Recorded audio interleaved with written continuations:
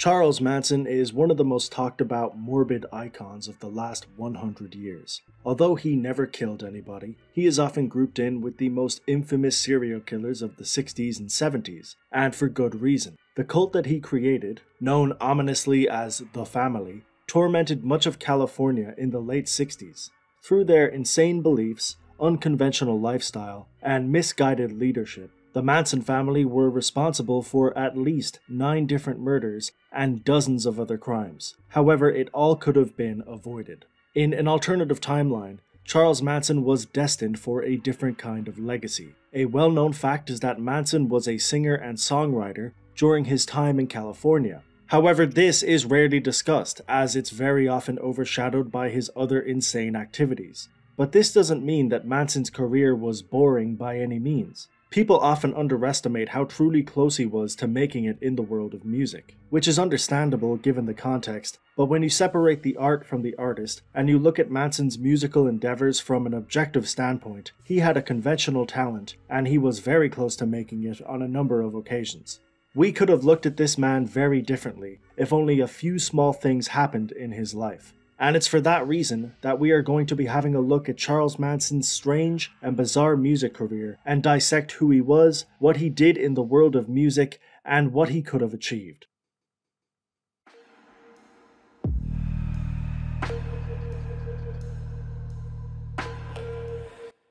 Charles Manson was originally called No Name Maddox when he was born on the 13th of November, 1934. His 16-year-old mother, Kathleen, would eventually have this changed to Charles Maddox a few weeks later. Charles had a number of different paternal figures throughout his life that would influence his behavior and mind state. His biological father was a local con artist known as Colonel Scott Henderson, who Charles most likely never met because when he was informed that Kathleen was pregnant, he claimed that he needed to leave on army business, but he never returned. It was later revealed that Colonel was just a name, and not actually a profession. When Kathleen realized this, she moved on and married William Eugene Manson in August of 1934, a few months before Charles was born. This relationship wouldn't work because Kathleen was a heavy drinker who would often binge with her brother Luther. Eventually, in 1937, William had enough and he filed for divorce. Charles would obviously keep his last name, but not much else is really known about this relationship, except for how rocky and brief it was, and it's hard to tell what kind of impact William might have had on Charles, but one thing is for sure, Kathleen was alone again, and this time, it would mostly remain that way until Kathleen and her brother Luther were eventually arrested in August of 1939 for armed robbery. They were sentenced to 5 and 10 years respectively, and Charles was now a 4-year-old who had no connection to his biological father, no paternal figure whatsoever, and an alcoholic mother who is now in prison. This definitely had a pretty severe psychological toll on Charles, and we would see the effects of this pretty quickly given how mischievous and antisocial he was in his early years. Charles would move in with his aunt and uncle, Bill and Glenna Thomas, in the small town of McMecken, West Virginia, and there he would cause all sorts of trouble, including an actual attempt on his cousin Joanne's life that he would later claim to be self-defense, one of the many lies told by Charles at an early age. His mother was eventually released on parole in 1942, and Charles moved back in with her.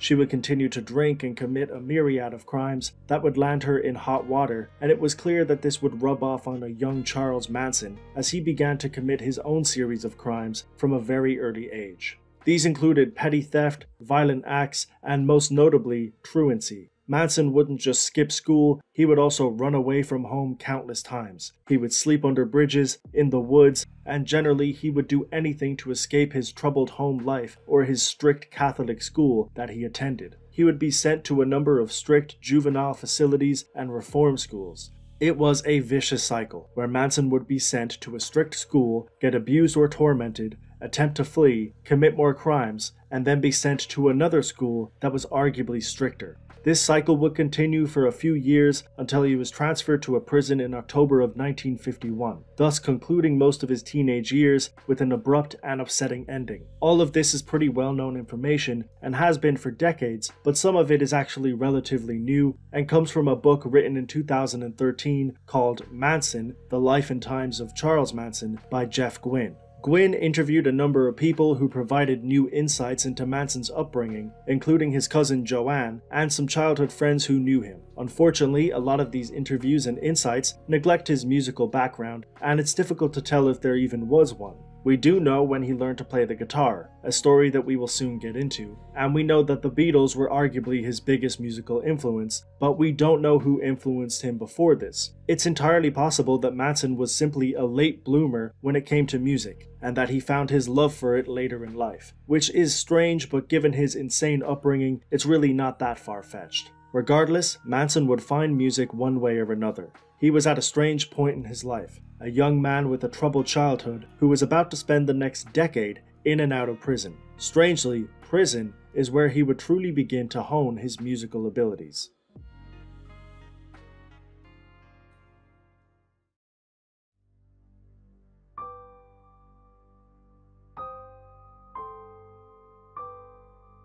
Manson left the prison he was in after his auntie convinced authorities to let him live with her. The idea was that Charles would live there and that he would find work. This idea was short-lived because in February of 1952, Manson was supposed to attend a parole meeting, but a month before that happened, he sexually assaulted a young boy at knife point and subsequently was sent to a federal reformatory in Virginia. There, he continued to commit more crimes, and because of this, he was transferred to a maximum security reformatory in Ohio. He was surprisingly released on good behavior in the summer of 1954, and 6 months later, he married a young woman named Rosalie Willis, who he had a child with in 1956. Manson would not be there for the birth of his son, however, because a few months prior, Rosalie and Charles stole a car and drove from Ohio to Los Angeles. After failing to show up for another parole meeting for another car theft, Manson was sentenced to 3 years at Terminal Island, California. Now, that is a lot of bouncing around. Charles was being sent from prison to prison, state to state, and he was continuing to engage in criminal activities over and over again. There was no end in sight to all of these wild crimes, but there was one very important thing that happened amongst all this madness. Charles Manson was now in California. Not only that, but his mother, his wife, and his son were also living together in Los Angeles, and Manson now had a reason to stay. Rosalie would later move in with another man, and Manson would respond to this by trying to escape prison. He failed and was given 5 years probation, and in 1958, Rosalie divorced Charles. The madness continued. 1959, he was given a 10-year suspended sentence for attempting to forge a check. At the end of that year, he married Leona Candy Stevens, who actually helped him get that suspended sentence by making a plea to the parole board. Stevens was completely infatuated with Manson, so much so that a year later in 1960, Manson took her and another woman to New Mexico, where he essentially became a pimp and attempted to sell these women on the streets. This wasn't a very viable source of income, and after Manson was questioned about this by police, he attempted to disappear, suspecting that the investigation was ongoing, which it was. He was arrested again, and this time he was forced to serve the 10-year suspended sentence. Now, I previously mentioned that Manson honed his musical abilities in prison, and we just talked about an entire decade of crime-filled insanity without mentioning music once, and that's because there simply was no music. Manson hadn't really shown any musical interest in this time. At least if he did, there's not much documentation about it, and there definitely isn't music to show for it. But this 10-year sentence was different, and Manson would finally pick up a guitar, and suffice to say, he had one of the strangest teachers you can possibly imagine.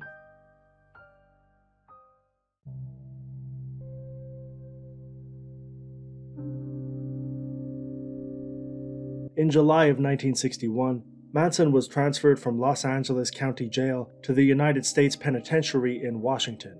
There he met an unlikely ally that would prove to be instrumental to Manson's musical endeavors. This man was Alvin "Creepy" Karpis. Born in 1907, Alvin "Creepy" Karpis was a Depression-era gangster who, in the 1930s, led a small but incredibly dangerous gang known as the Barker-Karpis Gang, a group that he co-founded with Fred Barker. This group had a network of around 25 people, and throughout the early 1930s, the gang were involved in countless crimes, like kidnapping, burglary, and murder, and the FBI were incredibly determined to put a stop to this gang. So much so that Karpis had become public enemy number one. He is one of only 4 criminals in American history to be given this label, and he is the only one who was captured alive when he was personally arrested by J. Edgar Hoover, the director of the FBI. He was sentenced to life in prison, and he was sent to Alcatraz, where he spent 26 years there, making his sentence the longest in history of that notorious prison.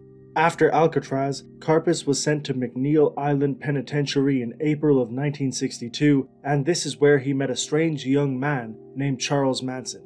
Karpis took pity on Charles after hearing about his troubled past and decided to teach him the guitar. He wrote about this in his autobiography in 1980.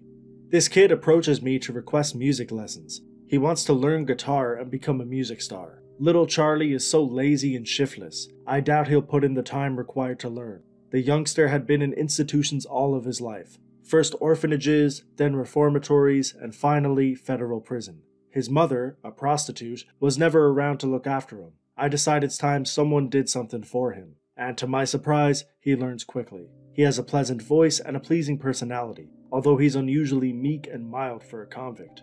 He never has a harsh word to say and is never involved in even an argument. It's honestly baffling that Manson was taught how to play the guitar by a man who was considered to be one of the most dangerous criminals in American history, especially considering what Manson himself would become.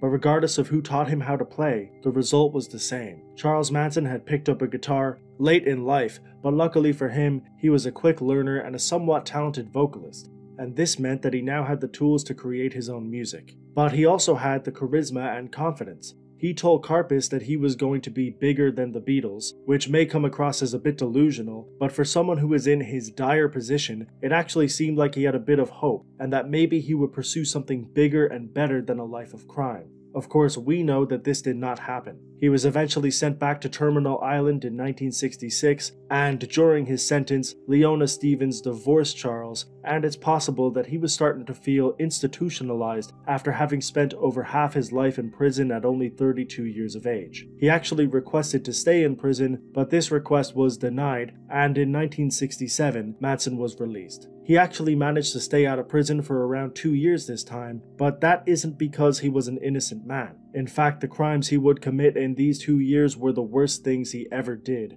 and he created a group that he used as an instrument for those crimes, a group known as the Manson family.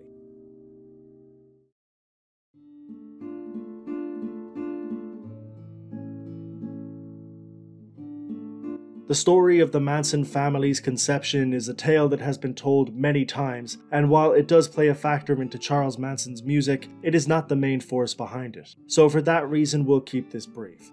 Soon after his relief from prison, Manson moved to San Francisco and moved in with a 23-year-old woman named Mary Brunner. In the early days of their relationship, Manson would try and convince Brunner that it would be a good idea to have multiple different women live there in the apartment with them. An idea that Brunner did not like at first, but eventually, through Manson's manipulative nature, he managed to convince her to do this, and soon enough, the pair were living in a reasonably small apartment with 18 other women. This group would begin to revere Charles and follow his every word. They were the makings of his so-called family, and Manson was able to utilize a social phenomenon known as the Summer of Love to his advantage. The Summer of Love was a period of time where around 100,000 people began living in a small district in San Francisco. This area became one of the primary homes to the hippie subculture that would take the nation by storm in the 1960s. Manson used this as a tool to establish himself as a guru in the area, and a small number of enthusiastic followers would hang on his every word. Eventually, Manson and these newfound followers would leave San Francisco and drift around areas like Washington State, Mexico, and the American Southwest. In this time, Manson had a son with Mary Brunner in April of 1968, and a few months later, the group were back in Los Angeles, where they would finally find a somewhat stable home, being rented out by none other than Dennis Wilson, the drummer of one of the most successful bands of all time, the Beach Boys. Wilson had been driving through Malibu in the spring of 1968 when he picked up 2 female hitchhikers. He brought them back to his home in Sunset Boulevard in the western part of Los Angeles, and later he left for a recording session. When he came back, he was greeted by a strange man in his driveway.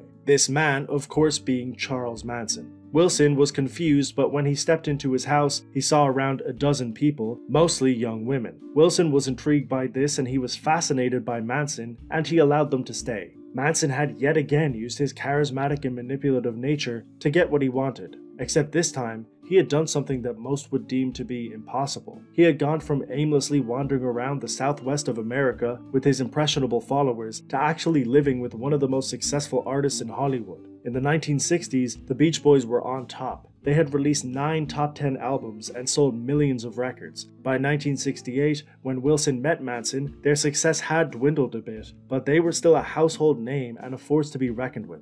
Manson's unlikely friendship with Wilson could have led him to be given the same treatment, but of course we know he did become a household name, but for an entirely different reason. Still, it's fascinating to look back and see how truly close he was to stardom.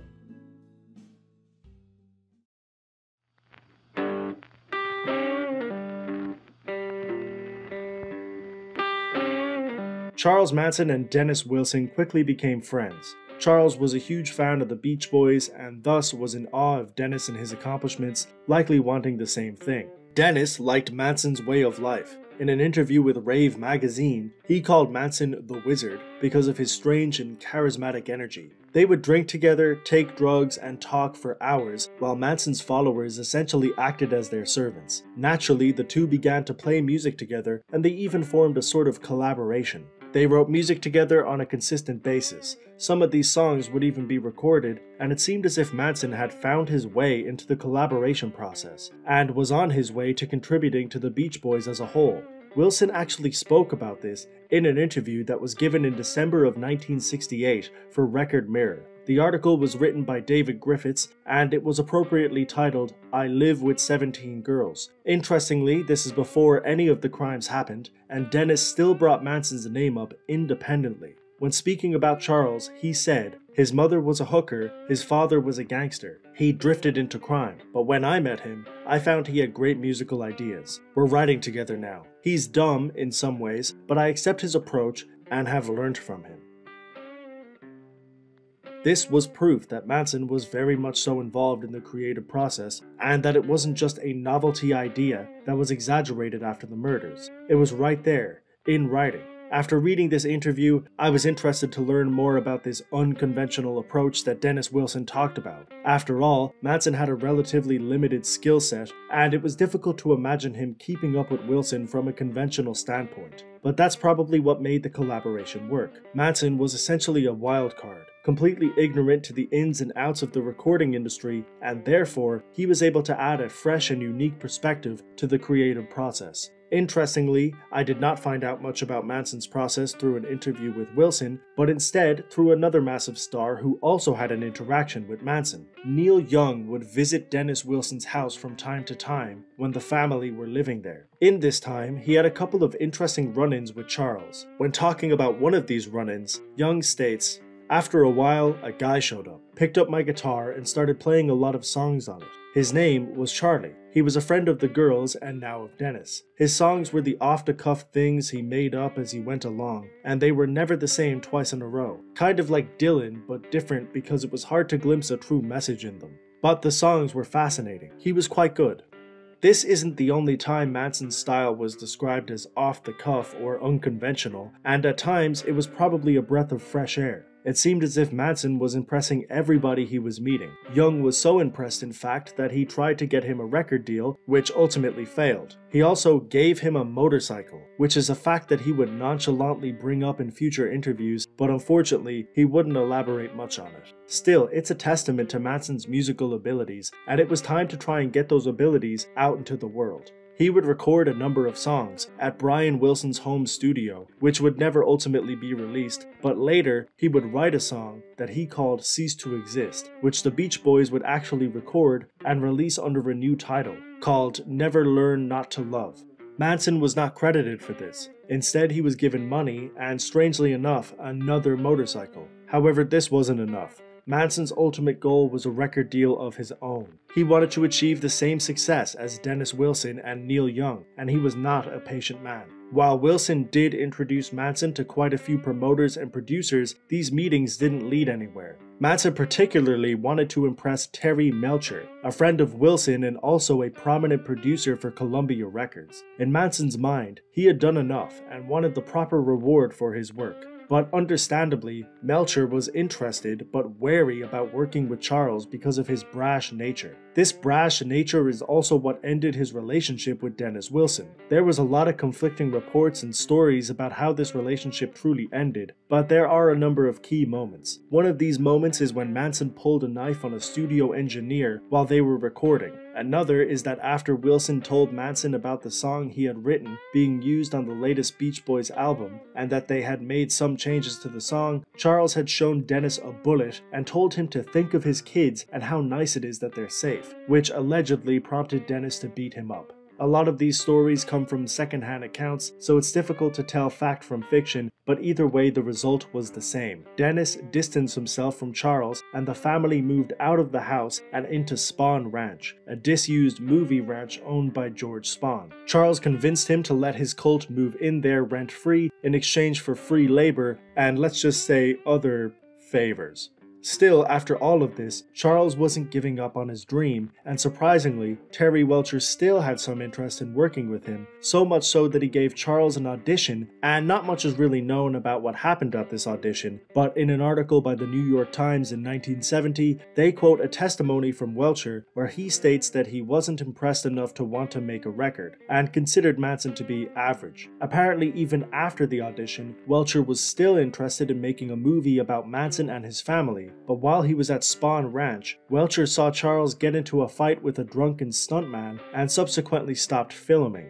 Sounds kind of familiar. Anyways, Welcher was essentially done with Manson, and so was Dennis Wilson. It appeared as if the dream was dead. After the praise, the promise, and the potential, Manson had essentially failed. Maybe he could have changed his ways and made more contacts, climbed up the ladder he so desperately wanted to climb, and get that record deal he had dreamed of for years. But we all know how this story ends. This was not a tale of redemption. This was a tale of pure carnage, and quite possibly revenge.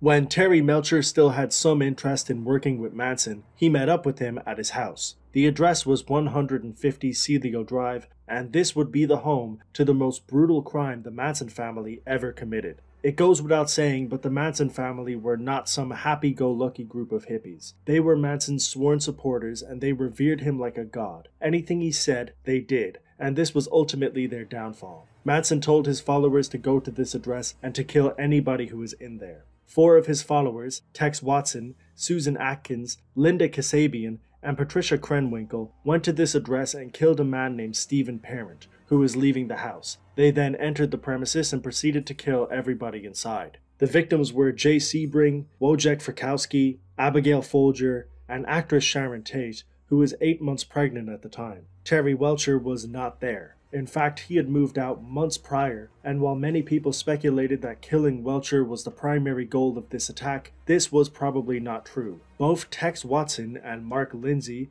who was Terry's former roommate, stated that Manson knew Welcher was no longer living there, and that this was simply a familiar address that Manson could send his family to. But this was also most likely supposed to be a warning to Terry Melcher. One of the killers, Susan Watkins, stated that the act was done to instill fear into Terry Melcher because Terry had given us his word on a few things and never came through with them. It is quite possible that Manson had an ulterior motive. Maybe he wanted to scare Melcher so badly that he would succumb to the fear and give Charles a recording contract. Maybe Manson still had a small bit of hope in him that things would work out and that he would make it, regardless of how unconventional his road to success was. But this simply didn't happen, and the Manson family even continued their killing spree after the Tate murders. Apparently, Manson was disgruntled that the 4 murderers had panicked so much when murdering their victims, so a day later, he took those 4 murderers and 2 other family members on a drive so that he could show them how to do it. It was on this night that the family brutally killed Lino and Rosemary LaBianca, meaning that they had now killed 7 people and an unborn baby in the space of around 24 hours. Surprisingly, the Manson family would not be apprehended for months. In fact, there was a time where it seemed as if they were going to get away with it. At the end of August, 3 weeks after these murders were committed, the LAPD released a report stating that all of their leads had gone nowhere. They also ruled out any connection between the Tate and LaBianca homicides, and they even set up separate teams to work on these cases. If the Manson family simply laid low for a few months or even left California, then it's entirely possible that they would have gotten away with these crimes, at least for a few years. But they continued to operate out of Spahn Ranch and also continued to commit crimes such as car theft, assault, and yet another killing. This time, Donald Shea was the victim, the previously mentioned stuntman who Manson had gotten to a fight with. He was living on the ranch with the family, as he worked as a ranch hand for George Spahn at the time. They lived peacefully enough together for a few weeks, but eventually tensions began to rise, and Shea was killed on the 26th of August, 1969, when Manson believed that he had informed the police of the Tate murders. This never happened, and it was probably just a made-up excuse as Manson had a lot of other reasons for disliking Shea, but he used this excuse to convince the family to kill him. It was clear that even though they were not being investigated for the Tate LaBianca murders at the time, Manson was still as paranoid as ever, and this paranoia would eventually lead to his downfall when investigators were able to piece together similar crimes in the area and link it all back to the Manson family. Although it took a while, the family were apprehended on the 1st of December 1969, and from there, fingerprints were discovered, weapons that were used for the murders were found, and confessions were made. When looking at all the evidence they eventually found, it's actually surprising that it took so long to prosecute the family, but they did not have this evidence to begin with, and the picture only became clear after the arrests. In the summer of 1971, the trial began, and the prosecution had a key witness that helped put the murderers and Manson behind bars. Linda Kasabian was there on the night of the murders, but simply kept watch and didn't actually kill anybody herself. In fact, she was having a lot of second thoughts about her role in the family, and for obvious reasons, she was terrified of Manson. So much so that she fled Spahn Ranch 2 days after the killings. She then turned herself in, and the family were arrested and agreed to testify against them. This testimony lasted 18 days, and it's often been cited as one of the main reasons that the Manson family were convicted. On the 25th of January 1971, each defendant was found guilty by a jury of their peers. And finally, it was over. The family, and Manson in particular, had become infamous in the eyes of the public over the last year. Charles had wanted to be a loved musician who was respected and revered, but instead, he was the nation's villain, the poster child for evil, and a man who would go down in history for all the wrong reasons.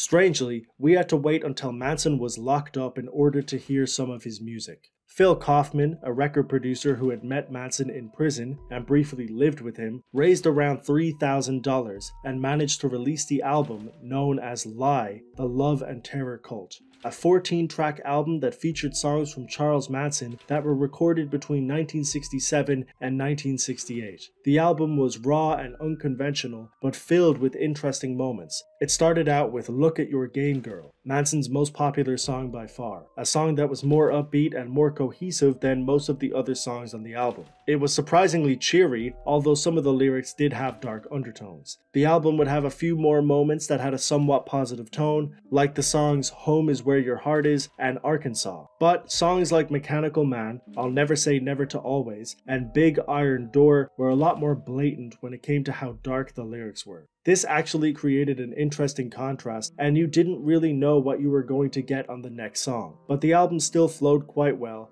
and overall, it was a decent psychedelic folk album. I don't think it would have achieved the success that it did without the major controversy behind it, as you could tell some of these songs, or at least the lyrics, were just made up on the spot, as he had a tendency to ramble on about a myriad of topics. Still, there was potential, and maybe if Manson had been given the right tools to make more polished, coherent music, he might have made an album that could have propelled him to success. Manson would go on to release some more music from prison, but these jail recordings were even less polished for obvious reasons, and they were never really discussed in the same way that his first album was. Most of these songs essentially faded into obscurity. Manson and his cult would have a large cultural impact, especially in the world of music, but this had little to do with the recorded work and more to do with the Manson family's dark image. The English group Kasabian named themselves after Linda Kasabian, and they would achieve immense success in the UK. Shock rocker Marilyn Manson named himself after Marilyn Monroe and Charles Manson, and he would become one of the biggest industrial metal acts in the last few decades. And the electro-industrial group Spawn Ranch would name themselves after the home that the Manson family lived in. On top of this, Manson's name has been dropped in countless songs, his tracks have been covered by massive musical acts, and his image has been used or referenced on numerous occasions. So yes, Manson and the lore surrounding his life made a significant impact on the world of music, and quite possibly changed it forever in some way. But it had very little to do with his actual music, and more to do with the insane man that he was. Charles Manson died in prison on the 19th of November 2017 at the age of 83 from cardiac arrest, and it's safe to say that he was not remembered for his music. Overall, the stories surrounding Charles Manson and his insane attempts to enter the musical world are almost hard to believe. He learned to play guitar from one of the most wanted men in American history. He wrote a song for the Beach Boys and lived with one of their members for several months. He drew comparisons to Bob Dylan by people like Neil Young, and he met with record producers, label reps, and influential people in the industry, and after all of this, he still failed. He was able to manipulate his way into insane positions, but right when he should have capitalized on those opportunities, he would do something erratic or violent and squander any real chance he could have had. He was his own worst enemy, and his self-destructive tendencies led him down a path of carnage and bloodshed that almost seemed inevitable. A lot of people cite Manson's upbringing as a reason for his violent tendencies, but when it comes to Manson's musical endeavors, there was nobody to blame for his failure except for himself. It wasn't Dennis Wilson's fault, it wasn't Terry Welcher's fault, and it wasn't his mother's fault. The only person that stopped Charles Manson from making it in the world of music was Charles Manson. People look at you today, 20 years later, and they still have no idea what you're about. Tell me in a sentence who you are.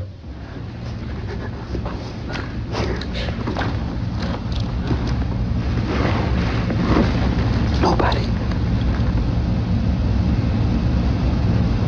I'm nobody. I'm a tramp, a bum, a hobo. I'm a boxcar and a jug of wine. And a straight racer if you get too close to me.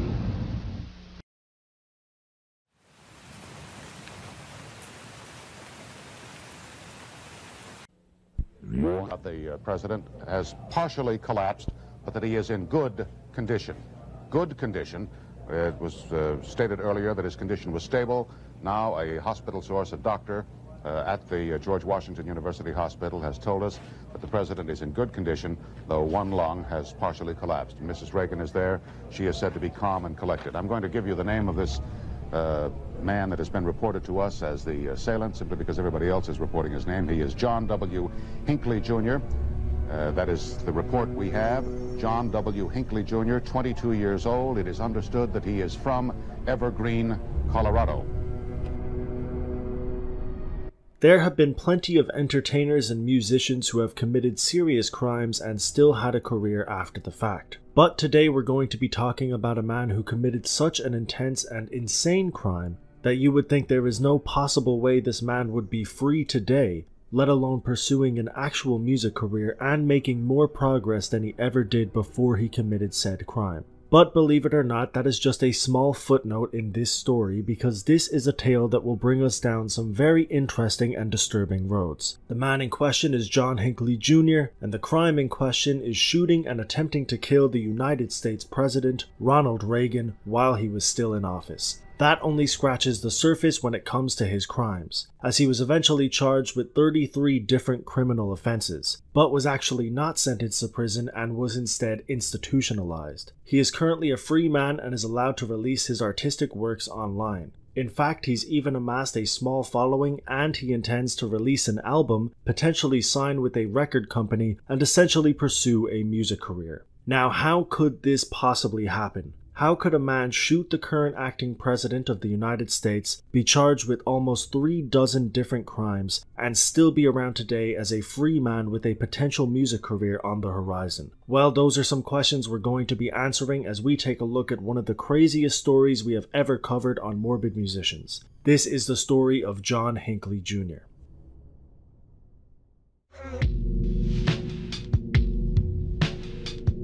John Hinckley Jr. was born on the 29th of May 1955 in Oklahoma, but by the time he was 4, his family had moved to Dallas, Texas, where his father, John Hinckley Sr., operated an oil company that he had independently created. This company already made his family quite wealthy, but over the next decade and a half, this wealth would become even larger, and it was clear that Hinckley Jr. came from a family with a substantial fortune. He attended Highland Park High School in Texas, and according to reports, he was a good student who actually had an interest in basketball and football. He was quite good at these sports, and by all accounts, he had a normal experience as a teenager in high school.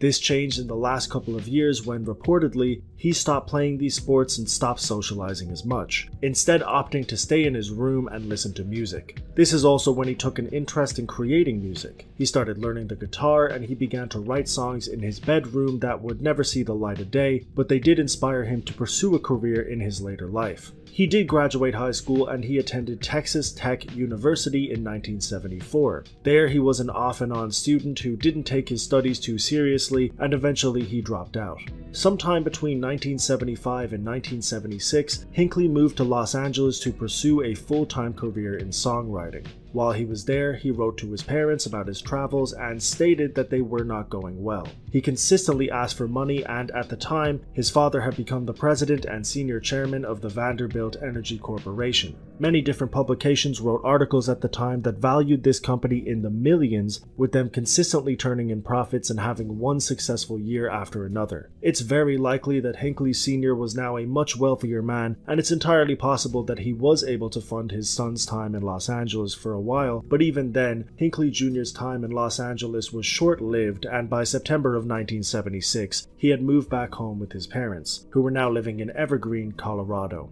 This may have seemed like a normal endeavor at the time. A young man with a dream moves to a big city to try and pursue it, but subsequently fails and moves back home. But it was actually much more convoluted than that. For one, the actual letters he wrote had some concerning footnotes. He wrote about a girlfriend that he had started dating called Lynn Ann, who turned out to be a complete fabrication and never actually existed. The main red flag, however, was very strange, and it was one that would start a chain of insane events, and believe it or not, it came from the release of a movie that he watched while he was in Los Angeles. For most people, this movie is a classic piece of cinema. For Hinckley Jr., this movie changed his entire life and the lives of many other people.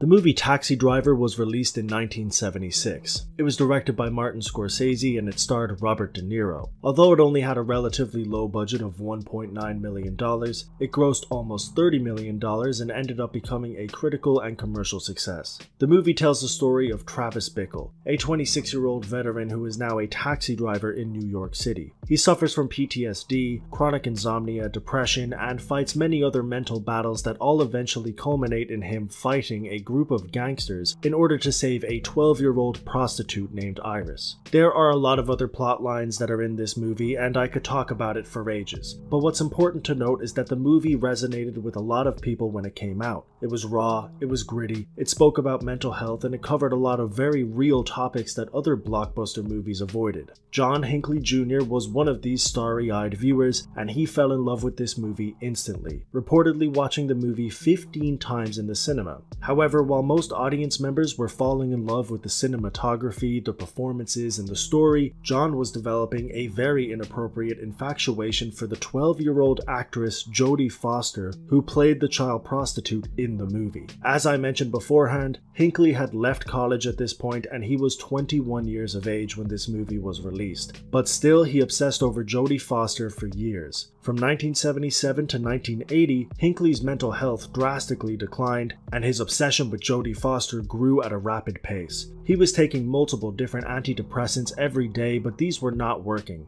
He said, "My nervous system is shot," in a letter that he wrote to his sister, referencing the antidepressants. In 1979, he purchased his first gun, and over the next couple of years, he added quite a few more to his collection. Finally, in 1980, when Jodie Foster started studying at Yale University, he actually moved to Connecticut to stalk her. He left her messages, he slipped her poems, and he even managed to get her on the phone a few times, but all of this was met with either confusion or anger. Hinckley realized that his advances were not working and decided that he had to do something much bigger to get her attention. He thought about multiple different crimes that he could commit in order to impress her, and ultimately landed on the idea that he should try and kill the current acting president at the time, Jimmy Carter. He actually trailed Carter from state to state with a gun, but eventually, after he made pretty much no progress with this plan, he got arrested for possessing a firearm in Tennessee. He went home with no money, a firearms charge, and he had essentially completely failed this mission. He was a broken man by his own doing, and at this point it seemed like Hinckley was really only dangerous to himself. I mean, he was clearly a disturbed man, but this strange tour of America was most likely an indicator that he was not going to do anything overly violent. At least that's what a psychiatric professional might have told you at the time, but boy were they wrong. This idea was still well and truly rooted in his brain, and by 1981, nothing had changed. He still wanted to do something that would capture Jodie Foster's attention, and at this stage, Ronald Reagan was now the president of America, and Hinckley had his eyes on him. The target was now in his crosshairs, and this time, Hinckley was going to pull the trigger.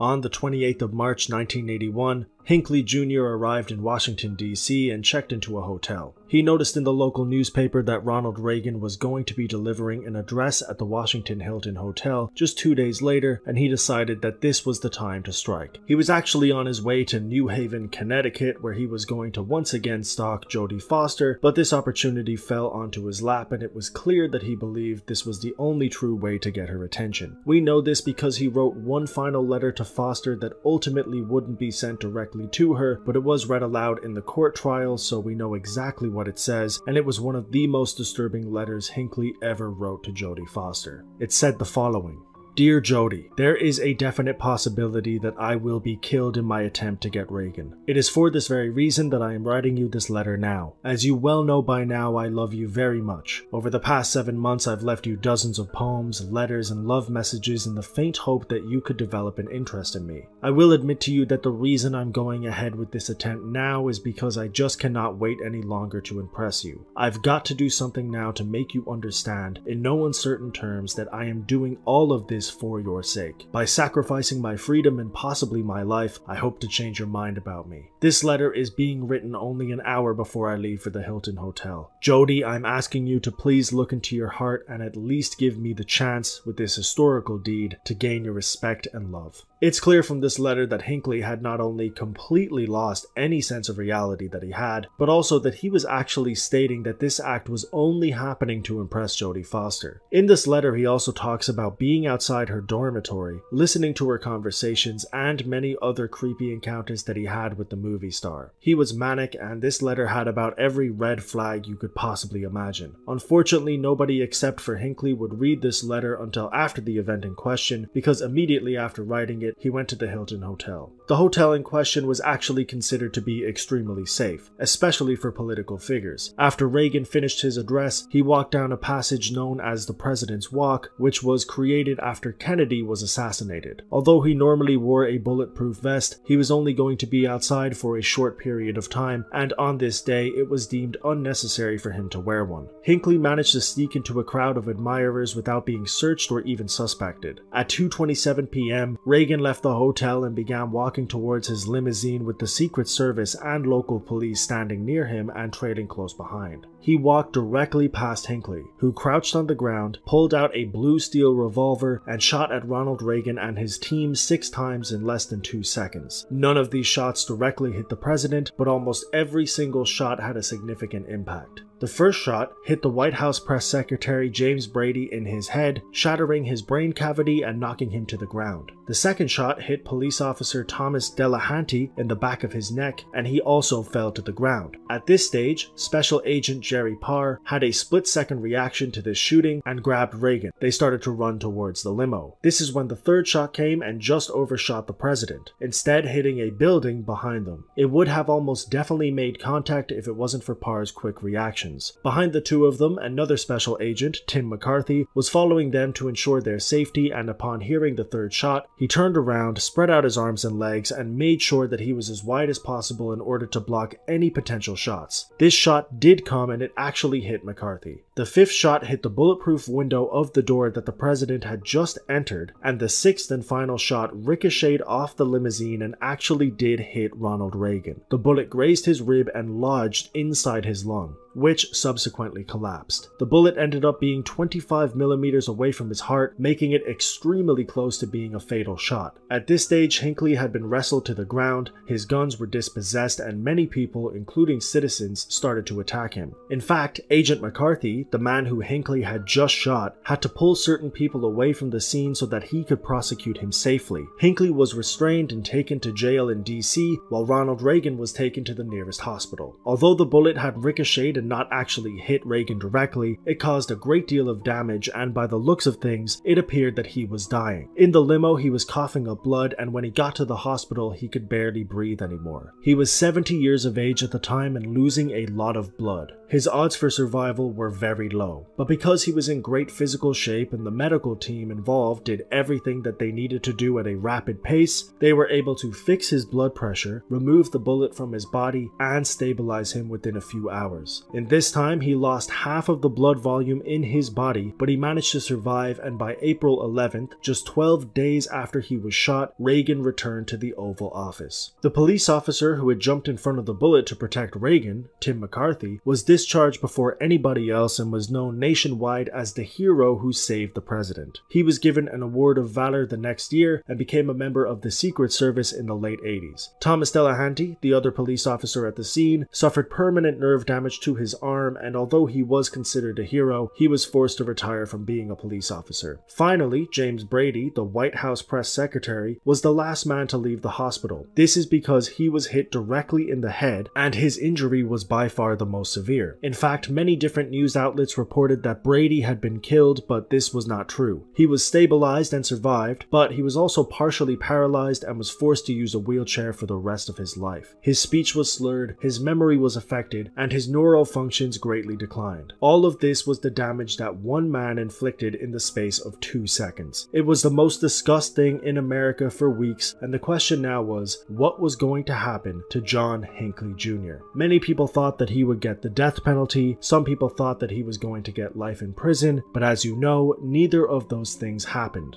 Instead, we were given one of the strangest court trials of the 80s that ultimately led to a baffling conclusion.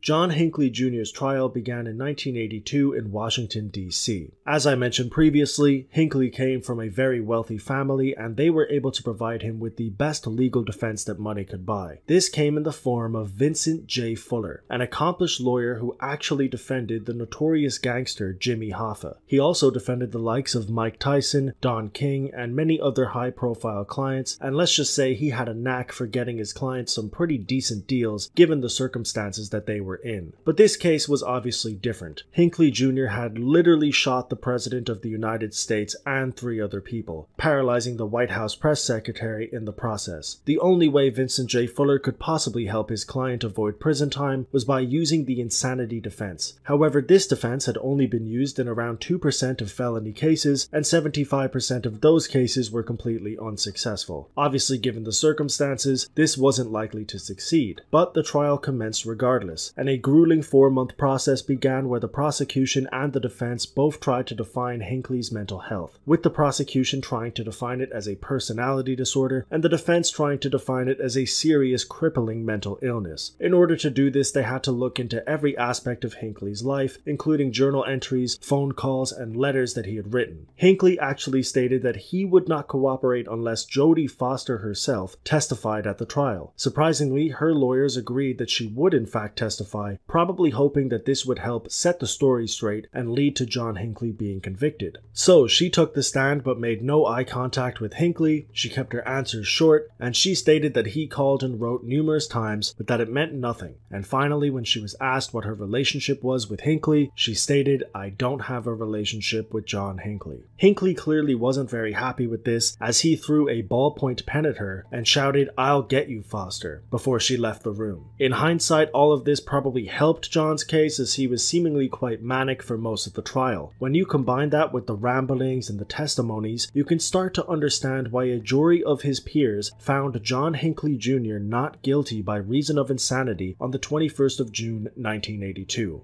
Not guilty. Regardless of the reasoning, I don't think anybody thought that the jury would be saying those words on the day of John Hinckley's sentencing. But they did, and Hinckley was sent to St. Elizabeth's Hospital in Washington, D.C. There he had to undergo treatment for his disorders and mental conditions, and within weeks, they considered him to be unpredictably dangerous. Regardless of this, his time there was fairly tame, and he actually renewed his interest in music while he was being treated at the hospital. He also got therapy, played pool, wrote hundreds of letters, and seemingly did whatever he could to pass the time while he was being treated. The main thing he did was focus on his freedom. After only a few years in the institution, Hinckley applied for a court order that would allow him to visit home periodically. This was actually declined because when they searched his room, they found letters that were written to and from serial killer Ted Bundy. It was clear that Hinckley was still not in an okay place, but over the years, his antics calmed down, and it appeared that therapy and medication was leading him down a successful path of rehabilitation, which subsequently led to him obtaining a few of his freedoms back. By 1999, he was allowed supervised visits to his parents' house. In 2005, these visits were extended and were unsupervised, and in 2009, he was allowed to be at his mother's home for 120 days of the year, and it seemed as if his full freedom was only down the road. However, in 2014, James Brady died, and the death was quickly ruled a homicide. This meant that Hinckley was officially a murderer, but there was no charge for this because of the year and a day rule, which states that if the victim dies over 366 days after the incident, the perpetrator cannot be charged with the murder, even if it was the direct reason for the death. You would think that this death and the subsequent ruling would affect Hinckley's potential freedom, but honestly, it did very little, if anything at all, because around 2 years later, in September of 2016, John Hinckley Jr. was released and allowed to live full-time at his mother's home in Williamsburg, Brooklyn. This came with a laundry list of restrictions, most of which were specific to his case, such as possessing photos of Jodie Foster, contacting anybody from the victim's family or the victims themselves, visiting any graves of past presidents, and a whole host of other general restrictions like consuming alcohol, watching violent TV, and possessing firearms. But if we've learned anything about this case so far, it's that Hinckley is willing to fight for as much freedom as humanly possible, and that is exactly what he did, leading to a very strange chain of events that introduced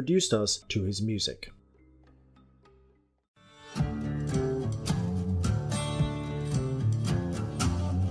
In October 2020, a federal court ruled that Hinckley may showcase and market his artwork, writings, and music publicly under his own name. His way of doing this was very interesting. He created a YouTube channel, and in December of 2020, Hinckley started to share his work with us. His original song, Majesty of Love, was the first video that he created, and it's also his most popular, garnering around 200,000 views in the last 9 months.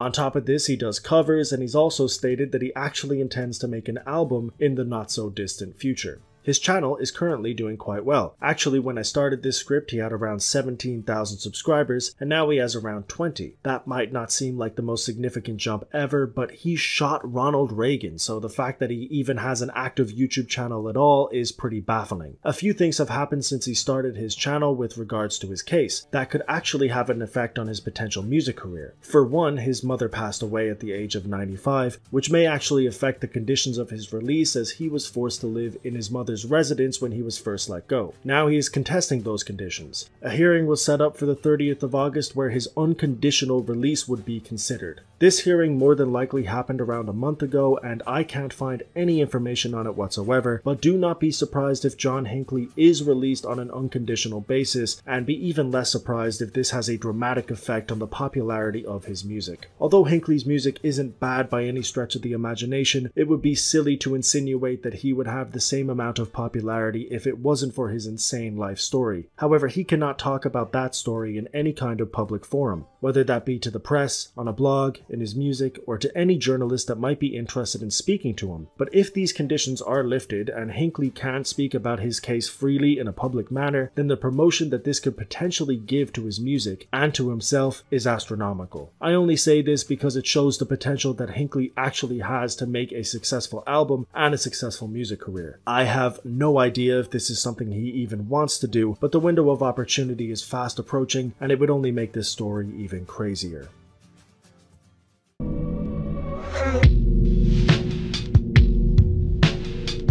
Although this story was globally reported when it happened, and it's an incredibly well-documented case, I feel like it's kind of been swept under the rug in recent years. Maybe because nobody was immediately killed, or there was simply too much for people to digest, but whatever the reason may be, I think overlooking this case is a mistake because this event had a ripple effect like no other. Firstly, the Brady Act was implemented in 1994, and this was a bill that mandated federal background checks on people in the US who purchase firearms. And it was backed by Reagan himself, who at this stage was consistently campaigning for more gun control. On top of this, the Insanity Defense Reform Act was put in place in 1984, and this was actually signed by Reagan himself. It was a bill that made obtaining a verdict of not guilty by reason of insanity a lot more difficult to get. This, of course, was a direct response to the public outcry over John Hinckley's sentencing. Also, the whole incident in general made Reagan a lot more popular. Although he won the 1980 election pretty comfortably, winning by about 8 million votes, his next run was the second most lopsided election in American history. He won by almost 20 million votes, and he also won every single state in the Electoral College except for one. Now, the fact that he got shot is not the only reason he won so comfortably, and he was almost definitely going to win regardless, but the shooting did boost his approval rating considerably and make certain people change their minds on Reagan. All of this came from that day. Those 6 shots were fired in less than 2 seconds, and in those 2 seconds, everything changed. It is truly a bizarre story, from the reasoning to the act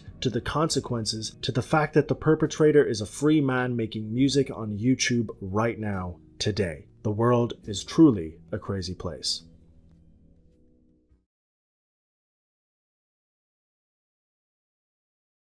Today, a federal judge approved the unconditional release of John Hinckley Jr. Remember, he's the man who shot and wounded President Ronald Reagan and 3 others in 1981. Hinckley was found not guilty by reason of insanity and then confined to a mental facility for decades. The judge said Hinckley could be freed from all restrictions. That's as soon as next June.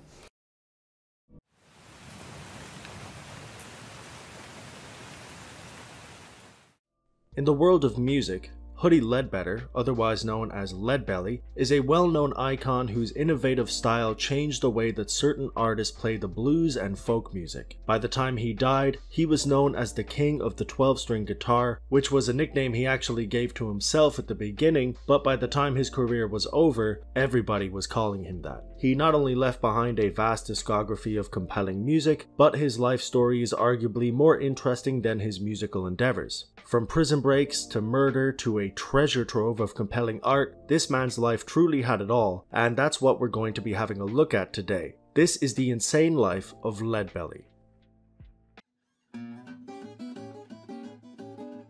It's hard to tell when Leadbelly was actually born because there is discrepancies between the recorded census and the information provided by people close to him, but the most popular answer is January 20th, 1888. Either way, it was the late 1800s, and his parents, Sally Brown and Wesley Leadbetter, raised him in Mooringsport, Louisiana. According to the Blues Encyclopedia, Leadbelly had an okay upbringing but still dropped out of school at 12 years old. At this point, his family was in Texas, and soon after this, he was living next to his parents in Bowie County with his wife, Aletta Henderson. At this stage, Huddy had already been introduced to music through his uncle Terrell, who at first gave him an accordion but later was credited with also introducing him to the guitar and teaching him the basics. However, the renowned ability he would later achieve did not come from his uncle, but instead came from a sort of cocktail of musically defining moments. The timeline here is a little messy and there are some holes in what really happened, but regardless of how patchy the story is, the result was the same. So to start off, in his early career, Leadbelly often performed at a place called St. Paul's Bottoms, which was a notorious red light district in Louisiana that introduced Leadbelly to saloons, brothels, and dance halls, playing an array of different music that would help Leadbelly have an open mind when it came to his sound. Secondly, Leadbelly started playing with an artist known as Blind Lemon Jefferson in Texas, who helped him improve his skill set on the guitar. Jefferson was an intricate player who didn't follow the conventional norms of blues, and it's entirely possible that his unique style rubbed off on Leadbelly when they played together. Finally, and most importantly, at some point in the early 1900s, Leadbelly began to use a 12-string guitar instead of the traditional 6-string guitar. This allegedly came from Leadbelly witnessing a Mexican musician using the instrument, and since then, it became his forte. This would become a staple of Leadbelly's music. The area he played in, the teacher he had, and the 12-string guitar he used were all formative parts of Leadbelly's earlier musical endeavors, and it's clear that he was not only becoming a well-rounded, unique musician, but that he was ready to take it seriously. So much so that in his early 20s, he left his home and his family. He had at least 2 children at this stage and was still married to Aletta Henderson, but even with all of that, he only seemed to truly care about traveling around America with his music. In the early 1910s, he lined the railroad tracks, picked cotton, and played his music to whoever would listen around the southwest of America. This lifestyle seemed to have been working. He was described as a very hard worker and his music was clearly getting better, so Leadbelly seemed to be heading in the right direction, but in the mid-1910s, something pretty bizarre happened that changed the course of Leadbelly's life. In 1915, Leadbelly was arrested for possessing a pistol and assault in Texas and was subsequently sent to work with the Harrison County chain gang for 30 days. This did not last long, however, because after only a couple of days with the chain gang, he escaped from custody, allegedly outrunning the officers' dogs in the process. After this, he stayed in Texas and used a fake name, Walter Boyd, which he used to find work in Bowie County. This pseudonym lasted for a few years, but in December of 1917, he found himself in some serious trouble when he shot and killed one of his relatives, Will Stafford, over a woman. It looked like Leadbelly would be spending the rest of his life in prison, or at the very least he wouldn't be getting out for a few decades. However, he figured out a system that seemed to work in his favor. He would sing to the prisoners and the guards, and he also generally stayed under the radar and didn't violate any of the prison's rules. He did find himself in a pretty serious situation when another prisoner stabbed him in the neck. He almost killed the assailant in retaliation, but both he and the attacker survived. This attack left him with a nasty scar on his neck that he would cover up with the bandana. In later years, this actually became a staple of his aesthetic, and the incident in question added to his already dangerous image. But his image in prison was fairly clean, and he used this to his advantage when he asked for his freedom by writing a song to Pat Morris Neff, the governor of Texas at the time. Neff had strong principles and had actually stated that he had no intention to issue any pardons when he came into power, but Leadbelly seemed to be the exception. Between the song, his good behavior, and the fact that he had served 7 years of his sentence, which was the minimum amount at the time, Governor Neff decided to issue the pardon in 1925, and Leadbelly was a free man. This freedom lasted around 5 years, and in this time, Leadbelly essentially continued what he was already doing before, picking up odd jobs that he could get and playing his music in his free time. However, if you haven't figured it out by now, Leadbelly had a pretty abrasive personality and quite the temper. He was also an alcoholic, and this would lead him down a dangerous road that unfortunately ended up with him being back in prison in 1930. This time it was for attempted murder after he got into another fight. His temper and alcoholism had yet again led him to prison, and it wasn't looking like Leadbelly was headed down a road that would lead anywhere, but fortunately for him, he met somebody while he was in prison that would change his life forever.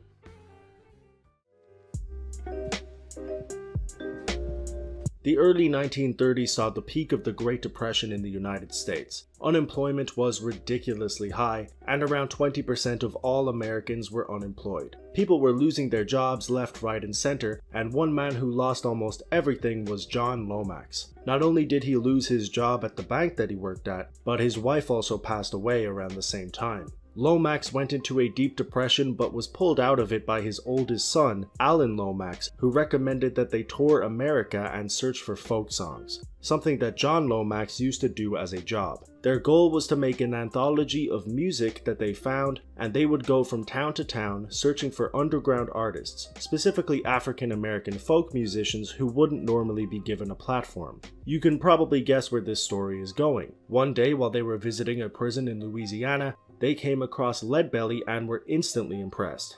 Later, they returned to the prison with some recording equipment and recorded hundreds of his songs. This was most likely the first time he had ever been recorded somewhat properly, which was baffling considering how talented he was and the fact that he was now in his 40s. Lomax was so impressed by him that he took a petition and a Leadbelly recording to the Louisiana governor, Oscar K. Allin, requesting that Leadbelly be released. Soon after this request was made, Leadbelly actually was released, but the governor and the prison claimed that this was simply because of good behavior and because of budget cuts. However, Leadbelly hadn't even served his minimum sentence yet, and both him and Lomax believed that the recording they had sent the governor had worked, and they were covering their tracks because this was the second time that Leadbelly had successfully sung his way out of jail. Regardless of the reason, Leadbelly was yet again a free man. He was out of prison, but everything was far from perfect. It was the middle of the Great Depression and he was just released from prison. It's safe to say that nobody was going to hire Leadbelly, and because of this, he asked John Lomax for some kind of job.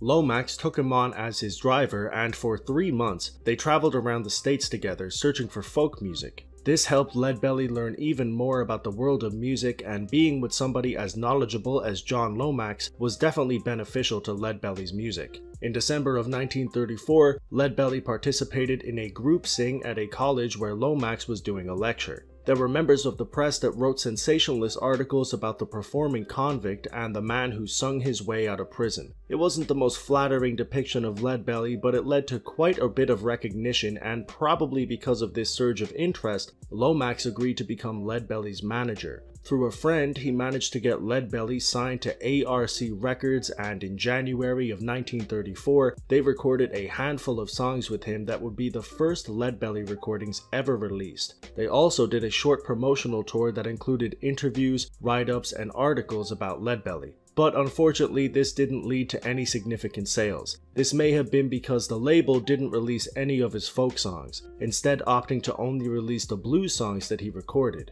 even though the former would prove to become much more popular in the future. Another reason may have been the way they marketed him. Many articles focused on his crimes, his race, and pretty much anything controversial that they could get their hands on except for his actual music. Maybe if they allowed him to release the music he was better at making, or if they simply marketed him as a musician, his earlier work could have been more popular. But alas, this didn't happen. This meant that he made very little money from his music, but he did make some money from his touring. However, this also came to an abrupt end in March of 1935 when John Lomax decided that he could not work with Leadbelly anymore. The reason was yet again his alcoholism. He decided to give Leadbelly and his new wife, Martha Promise, some money to get home, but he said that he would not pay the full amount he was owed for the shows because Leadbelly would waste it all on alcohol. Instead, he stated that he would pay the money in installments. Leadbelly was not happy about this at all, and he successfully sued Lomax for the amount that he was owed. This lawsuit was also the death of their partnership. It was alleged that things got very tense between the pair, and it was clear that they weren't going to work together ever again. Leadbelly actually did reach out one final time suggesting that they mend their differences, but this didn't lead anywhere. This was unfortunate because although there was some controversies about the way Lomax managed Leadbelly, they made a lot of progress with promotion, shows, and the actual recordings. They may have got there by some unconventional means, but Leadbelly was now more known than ever before, which set him up to become the musician that he's remembered as. It may have been a short period of time, but this chapter is incredibly important in the story of Leadbelly, and his partnership with John Lomax changed everything.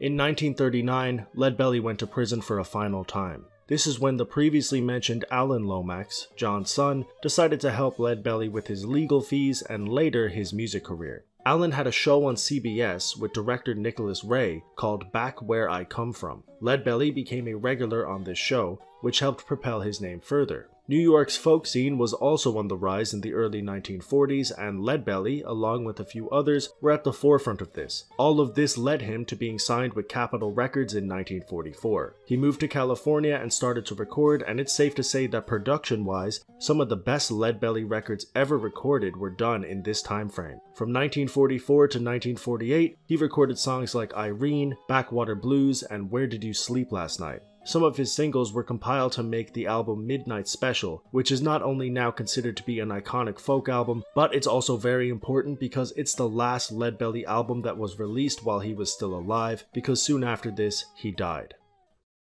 So in theory, 1949 was Leadbelly's most successful year. He had his own radio show called Folk Songs of America, which is pretty self-explanatory, and he was continuing to do shows across America. However, his music had left the States and he actually had a fan base in Europe. He is widely considered to be the first American blues artist to establish a presence in Europe, and he took advantage of this by going on a European tour that started in France. Unfortunately, this tour was cut short when he fell ill and had to return home. Shortly after, he was diagnosed with ALS and he was dying. However, before he died, he performed his final ever show at the University of Texas in Austin in honor of John Lomax, who died a year prior. This was a very fitting way to bring things full circle and to say goodbye to the world of music. On the 6th of December 1949, Huddie Ledbetter passed away, and it's safe to say that in his 61 years in this world, Leadbelly changed music forever.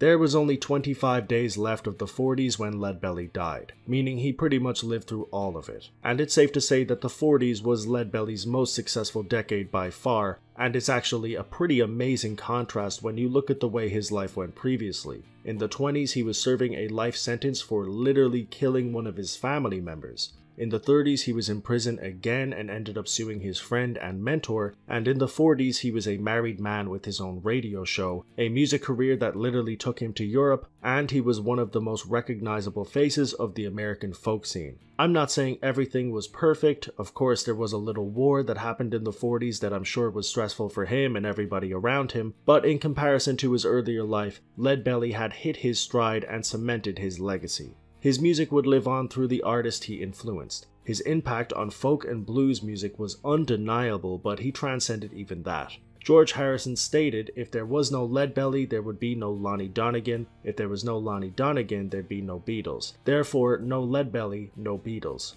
As well as this, Bob Dylan cited him as his main influence, and most famously, Leadbelly was Kurt Cobain's favorite artist, which led to Nirvana covering his rendition of Where Did You Sleep Last Night on MTV Unplugged. This cover was immensely popular, and it introduced a younger audience to the works of Leadbelly. I could talk about his influence in the world of music for hours, but this video is mostly just to serve as a jumping off point. If you want to find out more about the impact that this man made, just go looking for it, and I guarantee that you will find it everywhere.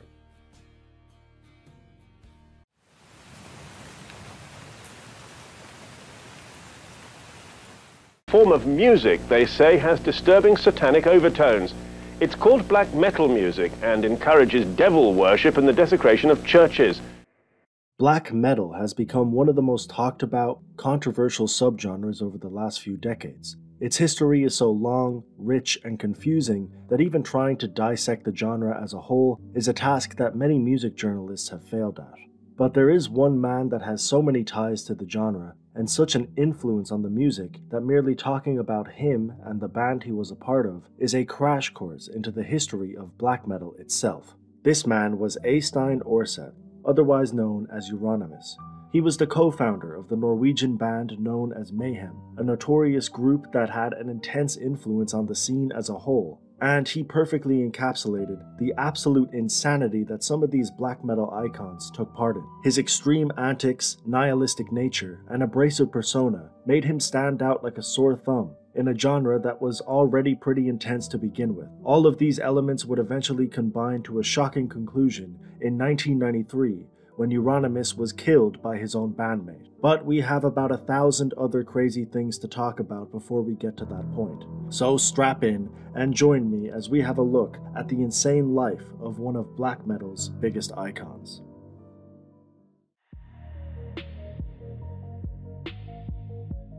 On the 22nd of March 1968, Eysteinn Aarseth was born in Egersund, Norway, a small town in the south that had actually been broken up and divided 3 years prior, meaning that the population of the town he grew up in was only around 3,700 people. Very little is known about his childhood, as is the case with many black metal musicians, but what is known is that Aarseth rebelled from the conventional norms of his small town from an early age, and he was inspired by other metal bands, like many of his contemporaries. One of these bands was an English group known as Venom, based in Newcastle. Venom was also trying to escape from the conventional norms that they felt trapped in, but instead of breaking away from society, they were actually trying to break away from metal itself. They wanted to take everything up a notch, from their sound to their imagery, and that's exactly what they did on their sophomore album, released in 1982, which was actually called Black Metal.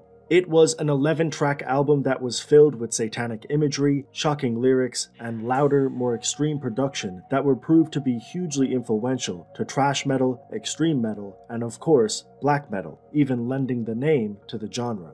A 22-year-old Euronymous, desperate to rebel and do something similar, would be hugely influenced by this album and would cite it as one of his main inspirations for starting his own band with some friends in 1984. This band was called Mayhem, which was derived from a Venom song titled Mayhem with Mercy, and it was started by drummer Shekel Monheim, who simply called himself by his second name, bassist Jorn Stubberud, otherwise known as Necro Butcher, and Eysteinn, who played the guitar, and originally called himself Destructor, but later changed his name to Euronymous. These three would have a rocky few years at the beginning, with a number of different vocalists that would make some of their earlier releases inconsistent but interesting nonetheless. They would attract a small but loyal underground following and perform at some local venues, but the most important thing they did was build the foundation for what Mayhem were to become. It was only a matter of time before everybody in Norway was talking about Mayhem and black metal in general, although this wasn't necessarily a good thing.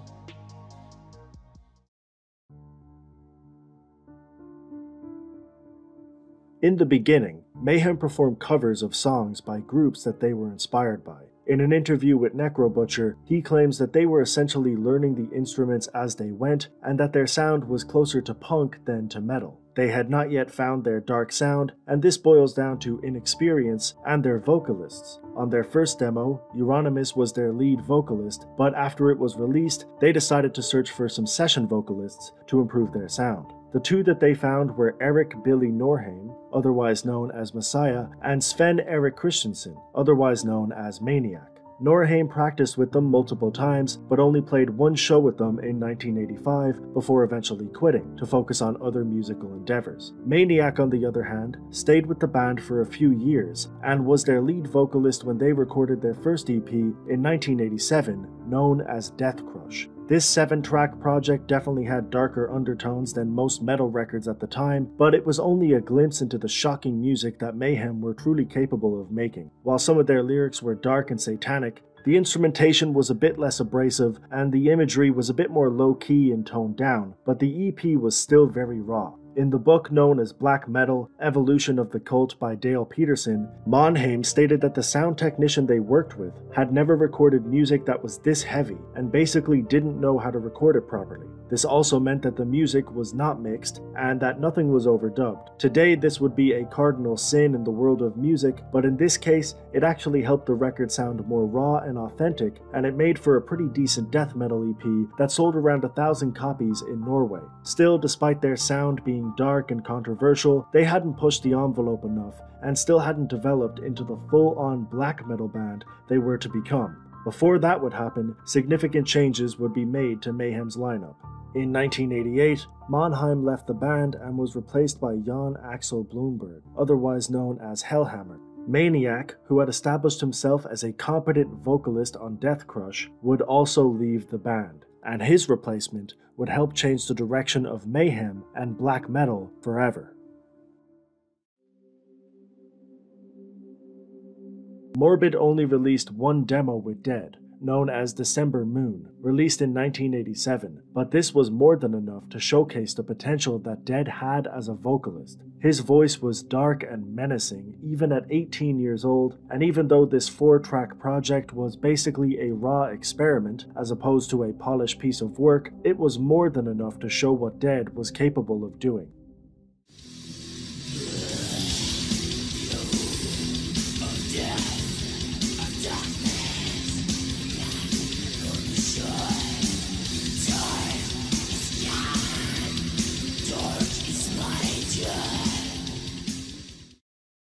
After this demo was released, Allin felt as if Morbid weren't going anywhere, and he wanted to be a part of something bigger and more established. His answer was Mayhem. According to Necrobutcher, Dead sent him a package that contained the Morbid demo, a letter containing his plans for the future, and a decomposing rat. Obviously this was bizarre, but the demo was definitely good enough. They invited him to join the group, and in 1988, Dead moved to Norway and replaced Maniac as the lead vocalist of Mayhem. It didn't take long for the band members to realize how strange Dead truly was. They would reflect on this years later in interviews. I'm not sure I knew Pelle, the other Pelle. Dead Pelle we knew very well, and I guess the whole world, which are interested in Mayhem or in black metal in general, they know the image of Dead in Mayhem and his lyrics and what he stood for. But the private Pelle was a strange guy. The first time I met him, I got angry because I'm a kind of light-minded. I'm enjoying life. He did not, really did not. He was kind of depressed. But that was something he just dressed up. And it was an image. He was depressed. He was looking for death. Regardless of how morbid and strange he was, his talent and intensity as a vocalist was undeniable, and his dark image played a big part in transforming, or at the very least, emphasizing Mayhem's aesthetic and sound. By the time Mayhem entered the stage with Dead for the first time in 1990, their image had become darker and more intense. A lot of this boiled down to who Dead was as a person. As stated previously, he was obsessed with the idea of death, and because of this, he would harm himself on stage and around his friends. His bandmates and friends did not like this and were understandably concerned, but Euronymous was fascinated by Dead and his antics and encouraged this kind of behavior to continue. According to the people who knew both Dead and Euronymous, they got on each other's nerves quite a bit. There were stories that they would torment each other, fight with each other, and there was even a bizarre claim that Dead had stabbed Euronymous while they lived together. A lot of these claims are difficult to prove, but the rumors and stories tell us that these two did not get along, and that Euronymous was usually the main aggressor in their disputes. It got to the stage where Euronymous was egging Dead on to take his own life, an idea that he would unfortunately follow through with.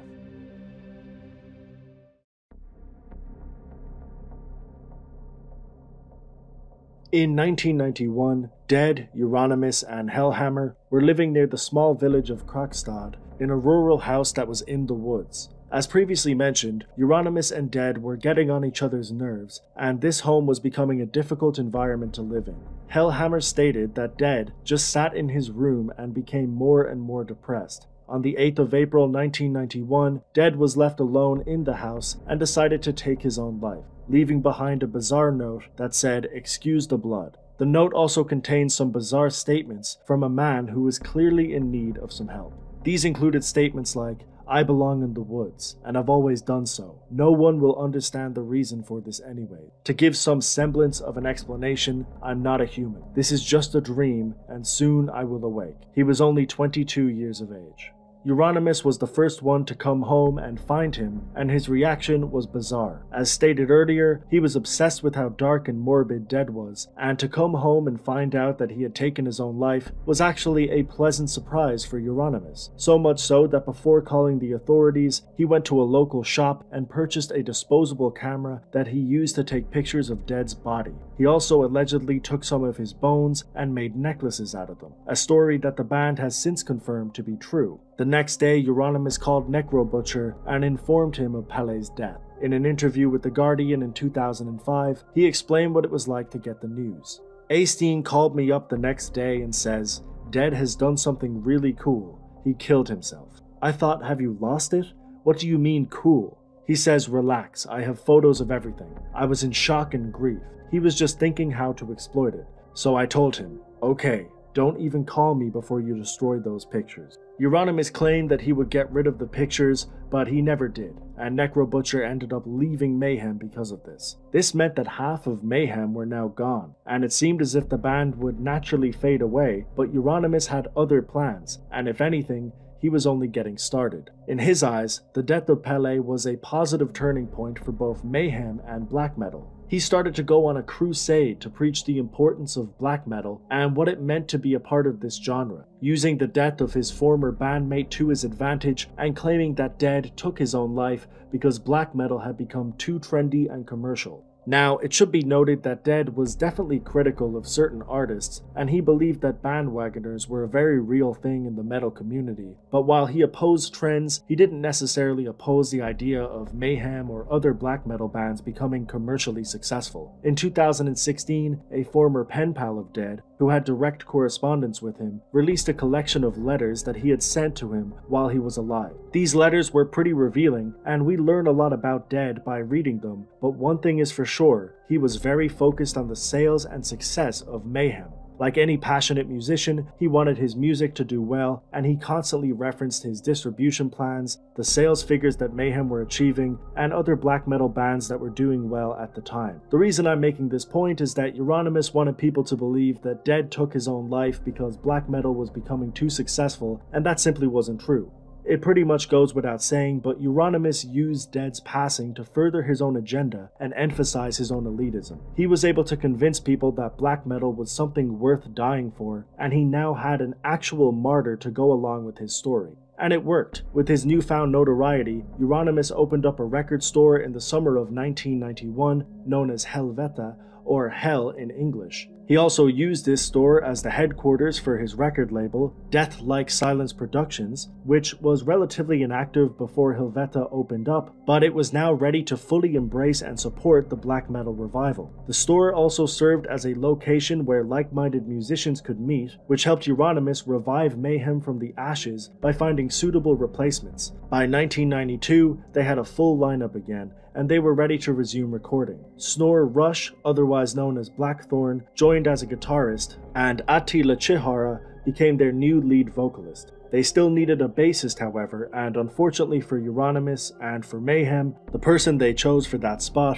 would not only play for the band, but would also help set off a chain of events that would destroy the band.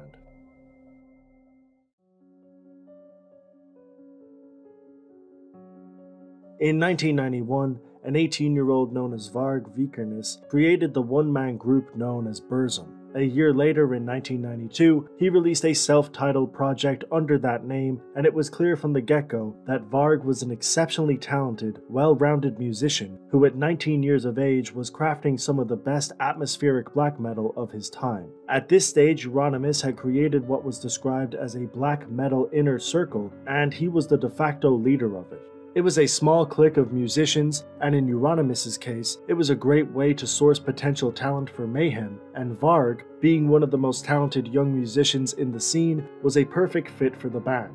He joined as a bassist in 1992. Euronymous was more powerful than ever. His band, his label, his store, and his inner circle were all working in his favor. He had essentially created a well-oiled machine that was especially designed for him, and because of this, he started to make a list of rules and regulations that you had to follow in order to be a real member of the scene. The main rule was that you had to be a Satanist. He didn't even care about what kind of metal you were making. As long as you practiced actual Satanism, he considered you a part of the black metal scene. He said, "If a band cultivates and worships Satan, it's black metal. In a way, it can be ordinary heavy metal or just noise. What's important is that it's satanic. That's what makes it black metal." Another strange rule he had was that his listeners had to be deemed worthy to listen to Mayhem's music. In multiple interviews, he talked about listeners who were unworthy and therefore should not listen to black metal. Det jævla stor etterspørsel etter skiva da, og den har jo gått for opp til 1500 kroner på svarte markedet. Og vi mener at den gangen den skiva kom ut, så var det kanskje en 20-30 mann som fikk tak i plata, som fortjente å eie den. Og resten av de som fikk tak i den en hel haug med idioter. This kind of elitism gave the genre an alluring but exclusive energy that added to the already insane image that black metal had, but probably did more harm than good and stopped potential fans from enjoying these artists' work. However, a lot of people were willing to follow these guidelines, and it did nothing but add to the cult leader-like status that Euronymous had created. He was on top of the totem pole, and his ego was at an all-time high. Understandably, tensions started to rise and Euronymous' image became a confusing one, with some people thinking that he was a god, while others believed that he was an egomaniac on a power trip. Many members of the black metal community started to criticize his way of thinking. One of these critics was Varg, who still worked and associated with Euronymous, but that did not stop a power struggle from brewing. It's widely believed and reported that Varg wanted the power that Euronymous had. But with him owning the store, the band, and the label, the cards were all in his hands. Whether this power struggle theory is true or not, it was fueled by an insane chain of events that would ultimately lead to a murder.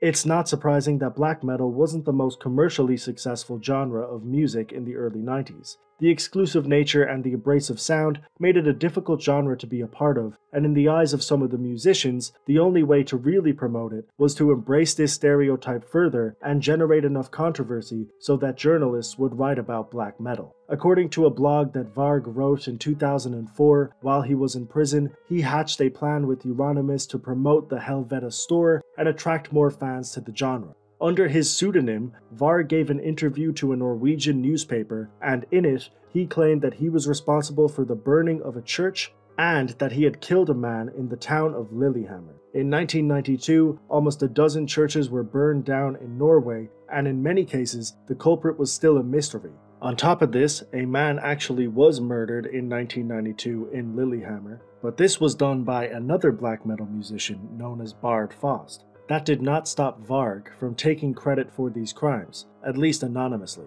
This interview served as a confession that members of the black metal community were responsible for these church burnings, and the intention was to make the interview as provocative as possible so that it would promote black metal to the masses. Well, it essentially worked. A media spotlight was now on the genre, but there was also a target on their heads. Varg was quickly arrested under suspicion of committing these crimes, along with other members of the black metal community, and allegedly, Euronymous' parents told him to shut down the shop as to avoid any unnecessary attention, meaning their misguided attempt at some free promotion was essentially an utter failure. Varg was eventually released in March of 1993, and at this stage, he was essentially done with Euronymous. They had already had a dispute about money a year prior, and this was the tip of the iceberg. He explains his growing dislike for Euronymous in the same blog post that he wrote about the interview. Euronymous had made a complete fool of himself by closing down the shop, and most of us agreed that he was a damn wimp and an idiot. I was angry at him for not taking advantage of the situation, which was why I had done that silly interview in the first place, and I didn't want anything more to do with him. As far as I was concerned, he didn't exist anymore. For some months, this dislike for Euronymous spread in the metal scene as more and more people understood what a moron he was, and he blamed me for all of this and started to hate me. He believed it was my fault that people lost their respect for him. In a sense, he was right, as I certainly didn't keep my opinions a secret, but I think he brought that upon himself. He was simply disclosed by the way he reacted to the heat. He had made a fool of himself. Further, when the media wrote all that crap about me, it made him feel less important. Suddenly, he was no longer the main character in the hardcore metal scene. As he saw it, that too was my fault. According to Varg, Euronymous was so angry that he hatched a plan to kill him, and when Varg caught wind of this, he wanted to confront Euronymous and put this behind him. They had a contract that Varg needed to sign, and Euronymous invited him to meet him in person. Instead of setting a time and a place, Varg just drove to Oslo unannounced with Snor, the guitarist for Mayhem at the time. When they arrived at the apartment, an insane series of events unfolded, and there are multiple different accounts of what happened, so for the sake of being fair and thorough, we'll run through the different possible scenarios. First, there is Varg's retelling of the night, which he wrote about in this blog post. I gave chase, stabbed him, and was a bit surprised when he ran out of the apartment instead. It made no sense to flee, and it made me angry to know that he had started the fight, but the moment it didn't go his way, he decided to flee instead of fighting like a man. Such is always something I have disliked strongly. He had showed his intention to kill me, and even though he was no longer a direct threat to me, there and then, I did not feel any bad for killing him. His cowardice had made me angry, and I saw no reason to let him live. Not when he had showed his intent to kill me. Had I let him live, I would only let him have another attempt at my life later on.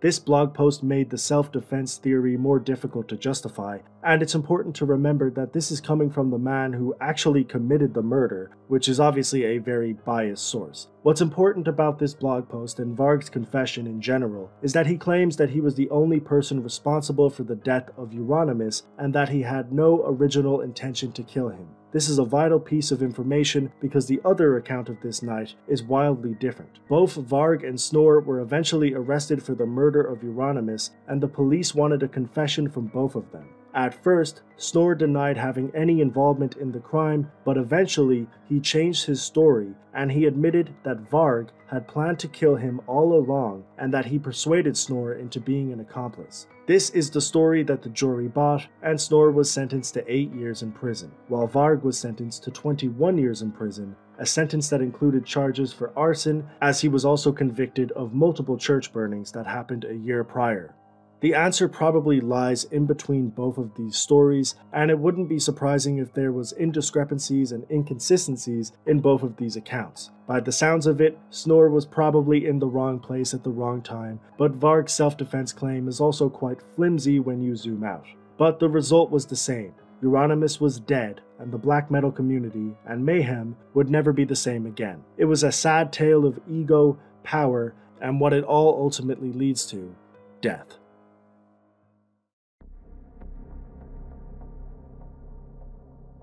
At this stage, I'm sure you're asking yourself why we haven't talked about actual music for almost 20 minutes. And the answer to that is there was barely any Mayhem music to talk about. Throughout all of this carnage and all of this bloodshed, Mayhem hadn't released an official studio album. They had some demos, recorded rehearsals, and live shows, but it wouldn't be until 1994, a year after Euronymous was buried, that Necrobutcher and Hellhammer came together to finally release their first album.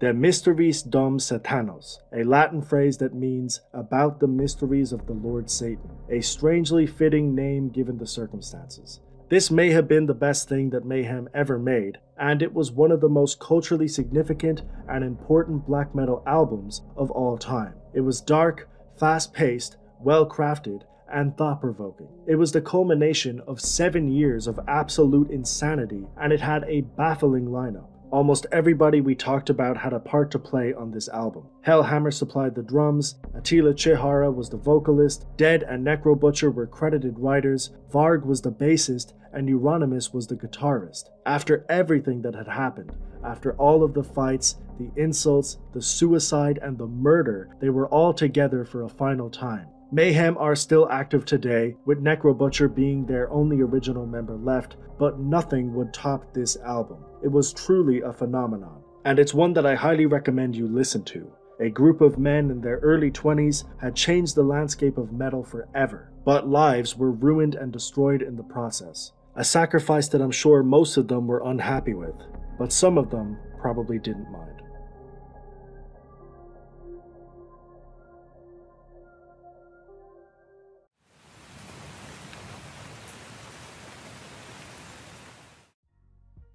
Horrorcore, a subgenre of hip-hop where rappers will take their lyrics, imagery, and messaging to the darkest brinks that they can possibly imagine. At times, this genre gives us some hard-hitting, intense storytelling that is both effective and artistic. Other times, it can be a bit gimmicky and seem more like a competition to say the most messed up thing possible, even if it means nothing. However, there is another category of horrorcore that has made the genre as controversial as it is, and that's when artists actually do the things that they are rapping about. Today we'll be talking about Big Lurch, an artist whose crime was more intense and disturbing than anything he ever rapped about. A crime that included Class A drug use, murder, and actual cannibalism. This crime greatly overshadowed the career of Big Lurch, so unlike other episodes where we dive deep into their musical career, we're instead going to cover that briefly before jumping right into this insane case, because trust me, there is more than meets the eye when it comes to the case of Big Lurch.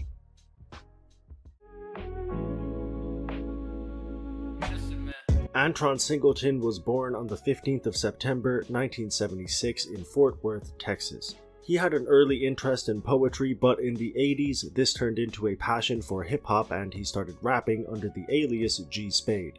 This would later become Big Lurch because of how tall he was, standing at around 6'6" in size. In retrospect, Lurch had a lot of success in the 90s from an underground perspective, and he wasn't even really doing horrorcore at the time. He started collaborating with the likes of E40, RBL Posse, Mystical, and Too Short. Many of these artists are still well known today and had a huge impact on the hip-hop scene in the 90s, specifically in the West Coast. Big Lurch wasn't as well known as some of his contemporaries, but he was right there with them, collaborating, networking, and rubbing shoulders with some of hip-hop's biggest names. On top of this, he was quite talented and sounded right at home with the rappers he collaborated with. Brainwaves with no assumptions. I'm ready to roll with something. If you wanna come get it, I'm thumping. Whiz, get split quick, fucking with this. You don't understand. This ain't your average man. Apart from his solo career, Lurch formed a group with two other musicians, Dooney Baby and Rick Rock. Together they created the trio known as Cosmic Slop Shop and released one studio album, The Family. From everything I was able to find, this album was also quite good and definitely well put together. Unfortunately, this didn't translate to sales and the album wasn't that successful. They had one song called Sinful that did decent numbers and got a small bit of radio play, but apart from that, the Cosmic Slop Shop weren't all that successful, and although there was a lot of potential and talent within the group, the numbers weren't there and the group disbanded in 1999. That was the end of Lurch's musical endeavors in the 90s, and although he wasn't a famous artist by any stretch, that particular decade wasn't all bad. He got his foot in the door, collaborated with quite a few accomplished rappers, and managed to release a full studio album through a record label with a group that he helped create. It looked like the 2000s might have been the decade that Lurch could truly find his success, but it started off in the exact opposite direction. On the 16th of September 2000, Antron was hit by a drunk driver and was badly injured. In order to cope with the pain that his crash brought him, he started taking PCP, otherwise known as angel dust, a highly addictive hallucinogenic drug that also numbs the user. Although it could technically be used to numb somebody's pain, PCP is one of the most intense drugs in the world, as we've learned with so many cases where people do insane things. Well, unfortunately for Lurch and those around him, he would be right in the midst of this insanity less than 18 months after his car crash. In the early 2000s, Big Lurch had started to perform horrorcore music. It wasn't a new genre by any means of the imagination, and he had definitely dabbled in it before, but he was ready to make a full project in the subgenre. While he was recording this project, he was living in a Los Angeles apartment with a few friends, including 21-year-old Tanisha Yesias and her boyfriend Thomas Moore.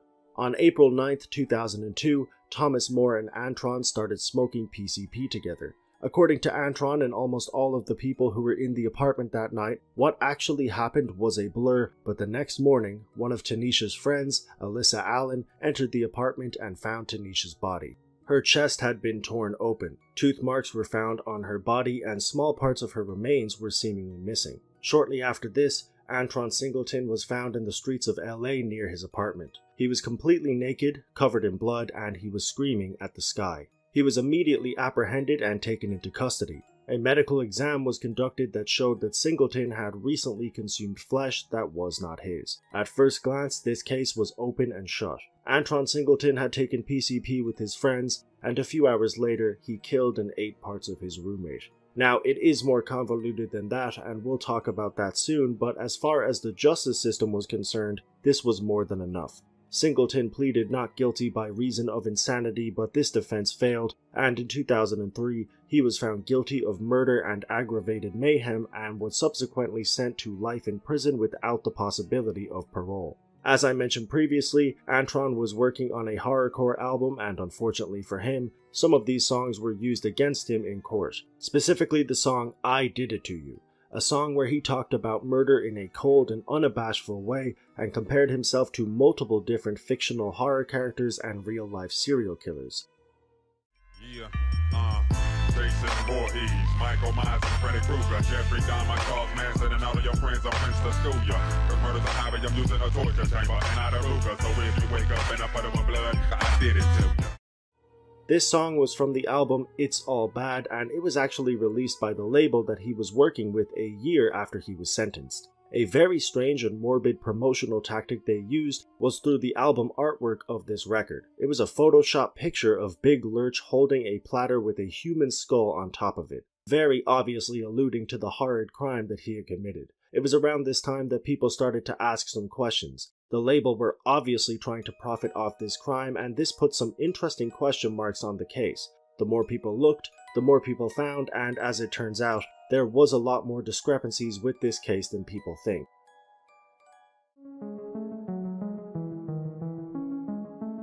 Big Lurch didn't necessarily profess his innocence immediately. However, he always claimed that he had no idea what had happened on that night, and that it's entirely possible that there was a lot more to this story. The first reason there may have been some discrepancies was his label. He was signed to a record company called Black Market Records from Sacramento, and it's safe to say that they had quite the reputation. They would promote their artists as dangerous criminals, and they did everything in their power to sell this gangster image to the masses. We already talked about the disturbing album artwork that they released, but what you might not know is that Black Market Records had actually done this before with another artist named X-Rated. Rated was another rapper from the Sacramento area who went to prison around 10 years prior for murder. Black Market Records, his label at the time, released 4 albums while he was behind bars, and although it was apparent that X-Rated was involved in most of this, it's also very clear that Black Market Records were willing to market his music in whatever way possible. Allegedly, they did the same thing to Big Lurch. Apparently, when they found out that he was smoking PCP for his pain,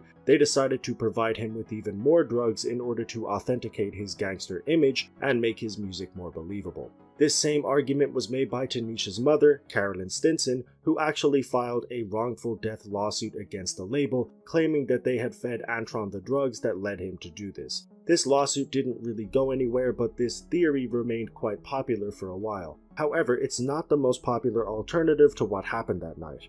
A documentary called Big Lurch, Rhyme and Punishment was released in 2011, and Big Lurch and Tanisha's mother told us a different side of the story. As far as her boyfriend, he was a gang member, I believe he the one set all this up. He was beating on her. She had all her stuff packed, ready to leave the day all this happened. They got me high on purpose to take advantage of me. She got hit in the back of the neck with a one of the little kids' scooters because her handprint was on the scooter, bloody handprint, but they said they didn't know who that was, but it wasn't his.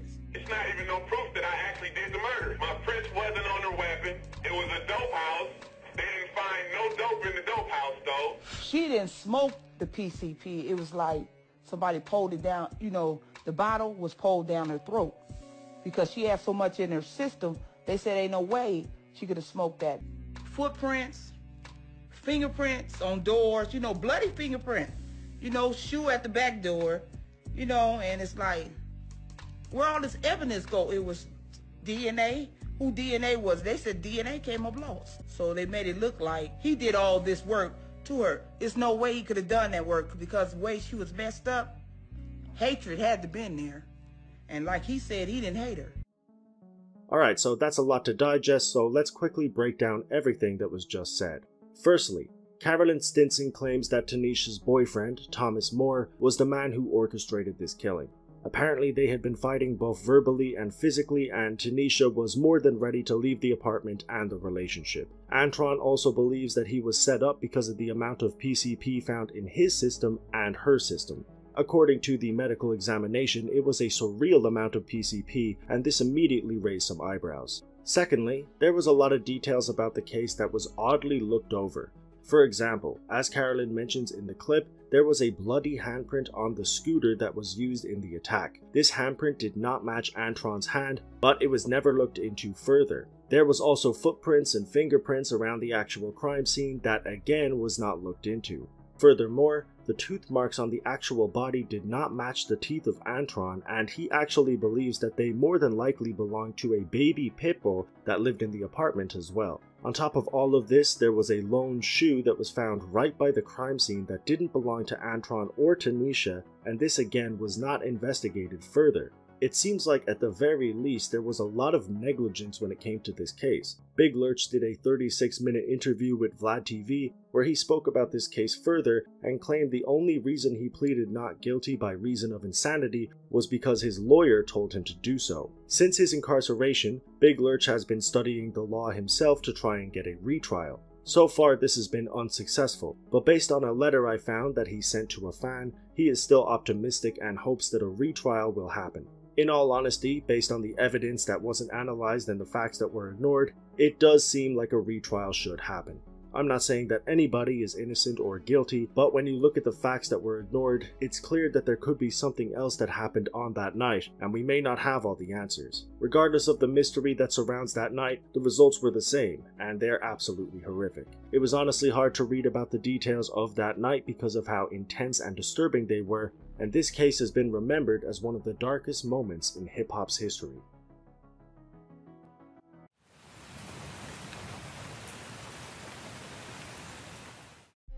The year is 1992. A 26-year-old musician paces around his studio, working on his next musical project. He does this in secret because he is a signed musician who works for a label that wants him to create a light, digestible project for the masses. Instead, he does the opposite, making the darkest sound that he can possibly conceive, bouncing from studio to studio, working under pseudonyms so that the label doesn't find out what he's doing. And after carefully crafting 6 dark, intense tracks, he gets to work on a collection of music videos. He teams up with a director that can help him see his vision, and together, they create a 20-minute musical short film that has gone down in history as one of the most disturbing pieces of media ever made. It was ultimately shelved, being deemed too disturbing to watch, but eventually it was leaked, and today we have access to the entire thing, and after watching it myself, I can tell you that this is not a video for the faint of heart. It is a product of frustration, an expression of rage, and a middle finger from a man who truly loathed the industry that he was in.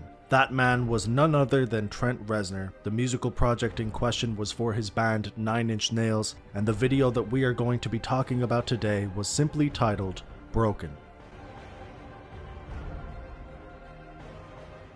But first, an explanation. Trent Reznor was always a little bit different. He was born in 1965 in Newcastle, Pennsylvania, a town with around 40,000 people. He was raised by his maternal grandparents, who described him as a creative but introverted kid. He was a child who immediately disliked the boundaries that he was placed in, a small town where nothing happened. His only escape was the media that he consumed. My life experience came from watching movies, watching TV, and reading books. When your culture comes from watching television every day, you're bombarded with images of things that seem cool, places that seem interesting, people who have jobs and careers and opportunities. None of that happened where I was. You're almost taught to realize it's not for you. Creating music, on the other hand, was for him. From the age of 5, he was playing piano. In high school, he picked up the saxophone, and by the time he was in his early 20s, he was playing in numerous different bands. Groups like Option, The Innocent, and Exotic Birds, where he played the keyboard and performed vocals. It seemed like he was doing anything to break away from the monotony that he hated so much. The rule set that he didn't want to follow could only be broken if he found some kind of success in his musical endeavors. In 1988, he was working as a janitor for Right Track Studios. The owner of the building, Bart Coster, allowed him to record there for free, and this is where he began to truly find his footing in music. He wasn't able to find bandmates who could help him create the sound that he wanted to make, but luckily he didn't need any bandmates. He had learned enough instruments at this stage, and he was able to do it by himself. He meticulously crafted every single part of every single song. The only instrument he didn't actually play was the drums, which he would program in. He first created a 12-inch demo that attracted the attention of a label, TVT Records, who took many of the songs he had already recorded for an unreleased project called Pure as Feeling and revised them into a new project, Pretty Hate Machine. The album was released under the name 9 Inch Nails. Reznor said there was no particular reason for picking this name, it just had a nice ring to it and it was easy to abbreviate. Well, maybe it was the name or maybe it was the actual music, but the album was a moderate success. It charted at number 75 on the Billboard Top 200, and it received very positive reviews from critics, who praised the album for its elements of synth pop, the catchy riffs, and the production that not only came from Reznor, but also came from producers like Flood, Keith LeBlanc, Adrian Sherwood, and John Fryer. The album's 10 tracks were not only well received, but they were enough to take 9 Inch Nails on tour. Reznor compiled a group of bandmates and hit the road. The Pretty Hate Machine tour was in full effect, and I mean that in every sense. In '88, they opened for the band Skinny Puppy. In '89, they went on their own promotional tour. In 1990, they opened for the Jesus and Mary Chain, and then again for Peter Murphy. After that, they went on the Hate Tour and the Sin Tour, then Lollapalooza, and then a European tour. This set of shows lasted years, tour after tour after tour. It seemed like it would never end, a cycle that Trent Reznor had reluctantly stepped into. He left one matrix and entered another, one contractual obligation after the next. It was non-stop. And I thought that maybe when I reached all these goals, I'd find some sort of peace, and I didn't. You know, it's like I'm more miserable now than I ever was.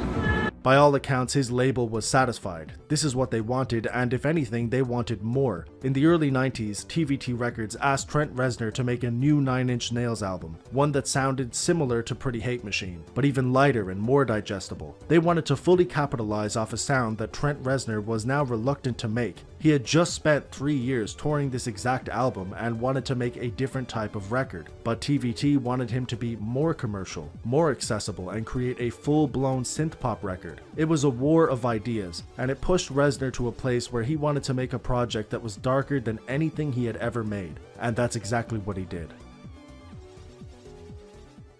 Trent Reznor took the money that he had made from touring and decided to invest it into a new project, one that his label had no idea he was making. He secretly jumped around different studios with various different producers and started to formulate an entirely new project, a 6-track EP called Broken, which actually ended up being 8 songs after all was said and done. This EP sounded completely different to anything that he had ever released. The instrumentals were harsher than ever before, the lyrics were gritty and to the point, and the overall vibe of the project was the exact opposite of what the label wanted. There was no way that they were going to approve it. Steve Gottlieb, the owner and founder of TVT Records, borderline hated Trent Reznor at this point, and the feeling was seemingly mutual. It looked like Reznor's future projects were going to be shelved and he would be ostracized from the music industry for being hard to work with. But little did he know, there was a man in the background who was watching all of this unfold, and he was waiting for the right moment to swoop in. This man was Jimmy Iovine, who first heard 9 Inch Nails in 1991 and was interested in signing Trent Reznor to his newfound label, Interscope Records. The problem was that 9 Inch Nails were signed to a 7-album deal, and even if Jimmy Iovine could convince Steve Gottlieb to let 9 Inch Nails go, he would then have to convince Trent Reznor to sign a completely new deal, and at this stage, Reznor wanted absolutely nothing to do with record companies at all. It was going to be very difficult to negotiate such a complicated deal, but Jimmy Iovine threw everything at the wall, and for around a year, he called every single party involved every single day.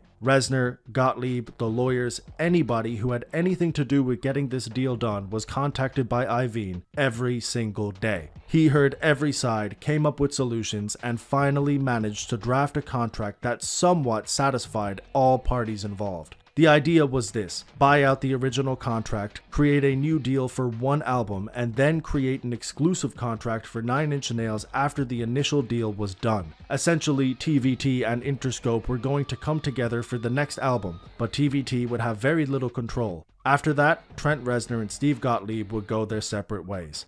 Like I said, very complicated deal, but it got done, and finally, Jimmy Iovine and Trent Reznor met in person to discuss the future. Reznor was understandably skeptical and wanted to test this so-called freedom that Jimmy Iovine was offering at Interscope. First, he asked for complete creative control. No oversight, no orders, he would just make the music and give it to the label, and that was it. Jimmy Iovine said yes. Then, Reznor asked for his own label so that he could sign any artist that he wanted to work with. Again, Jimmy Iovine said yes. Reznor was pleasantly surprised, and in response to this, he gave Interscope Records the project he had been working on in secret, the Broken EP. A lot of people might not know this, but this EP was actually a lifesaver to Interscope Records. The label was essentially hemorrhaging money in 1992, and this project, and the fact that they had just successfully signed 9 Inch Nails, was a huge turning point for the company. So even though it may seem like a small EP made out of rage and anger, it actually has a very significant place in music history.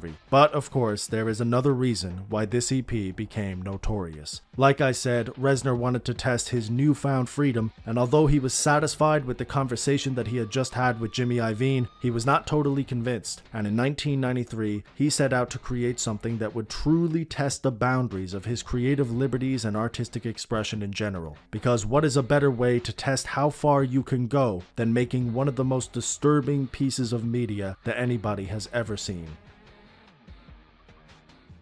Trent Reznor teamed up with filmmaker John Reese to create the Happiness in Slavery music video. This was a pretty grotesque video that we'll discuss in full later, but for now I will simply say that it was very intense, and there was no way that this could be aired on a station like MTV, or really any television station at all. Reznor was not only okay with this, but he wanted to make something even darker, something that would truly prove how much of a wild card he was to work with, and possibly deter labels from wanting to work with him in any capacity. He hired Peter Christopherson to help him with this, and together, they started to conceptualize a 20-minute short film simply titled The Broken Movie, which would be a collection of 5 music videos based on music from the EP. They sat down and had a conversation about the project, and Reznor said the following about their discussion in an interview. He said, "There was no label involvement or pressure from anyone. It was just he and I talking. What if we built up a framework around these songs? What if we took an approach where it was really scary, instead of a cop-out horror movie nod to the camera? What if it felt real?" And that's exactly what they did. The video is done in 5 acts, and it goes as follows. The video begins, and we see a man in handcuffs being executed. We're not sure why he's here or what he has done, but clearly it was enough to warrant the death penalty. We then see shots of what looks like a suburban estate with ominous music playing in the background. This happens for around 30 seconds, until we see a man walk towards the camera in a confused state. It quickly cuts to a much darker place, an eerie looking basement that has a single chair in the middle of it. In that chair is the man that we just saw, and a masked person who circles around him. It's evident that he has just been kidnapped. Instead of torturing him, the masked man walks towards a small television, picks up a remote, and begins to play a video.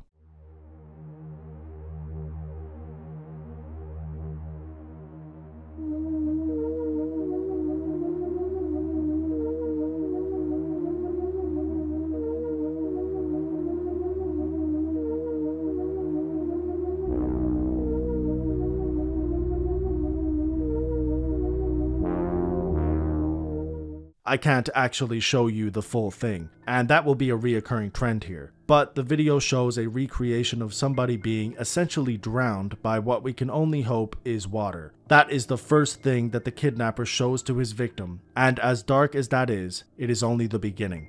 After the first video plays, a new one begins, and it's the music video for the song Wish. The video shows the band performing the track in the middle of a steel cage that is surrounded by a chaotic group of fans. Throughout the 3-minute performance, the audience are getting more and more rowdy, and near the end of the song, they start attempting to break into the cage in an attempt to get to the band. They eventually succeed in this endeavor, and the video ends abruptly. The last scene shows us the crowd now in the cage running towards the band. It cuts back to the torturer's basement, and he rewinds a certain part of the music video over and over again, which is actually Trent Reznor singing a certain lyric of the song.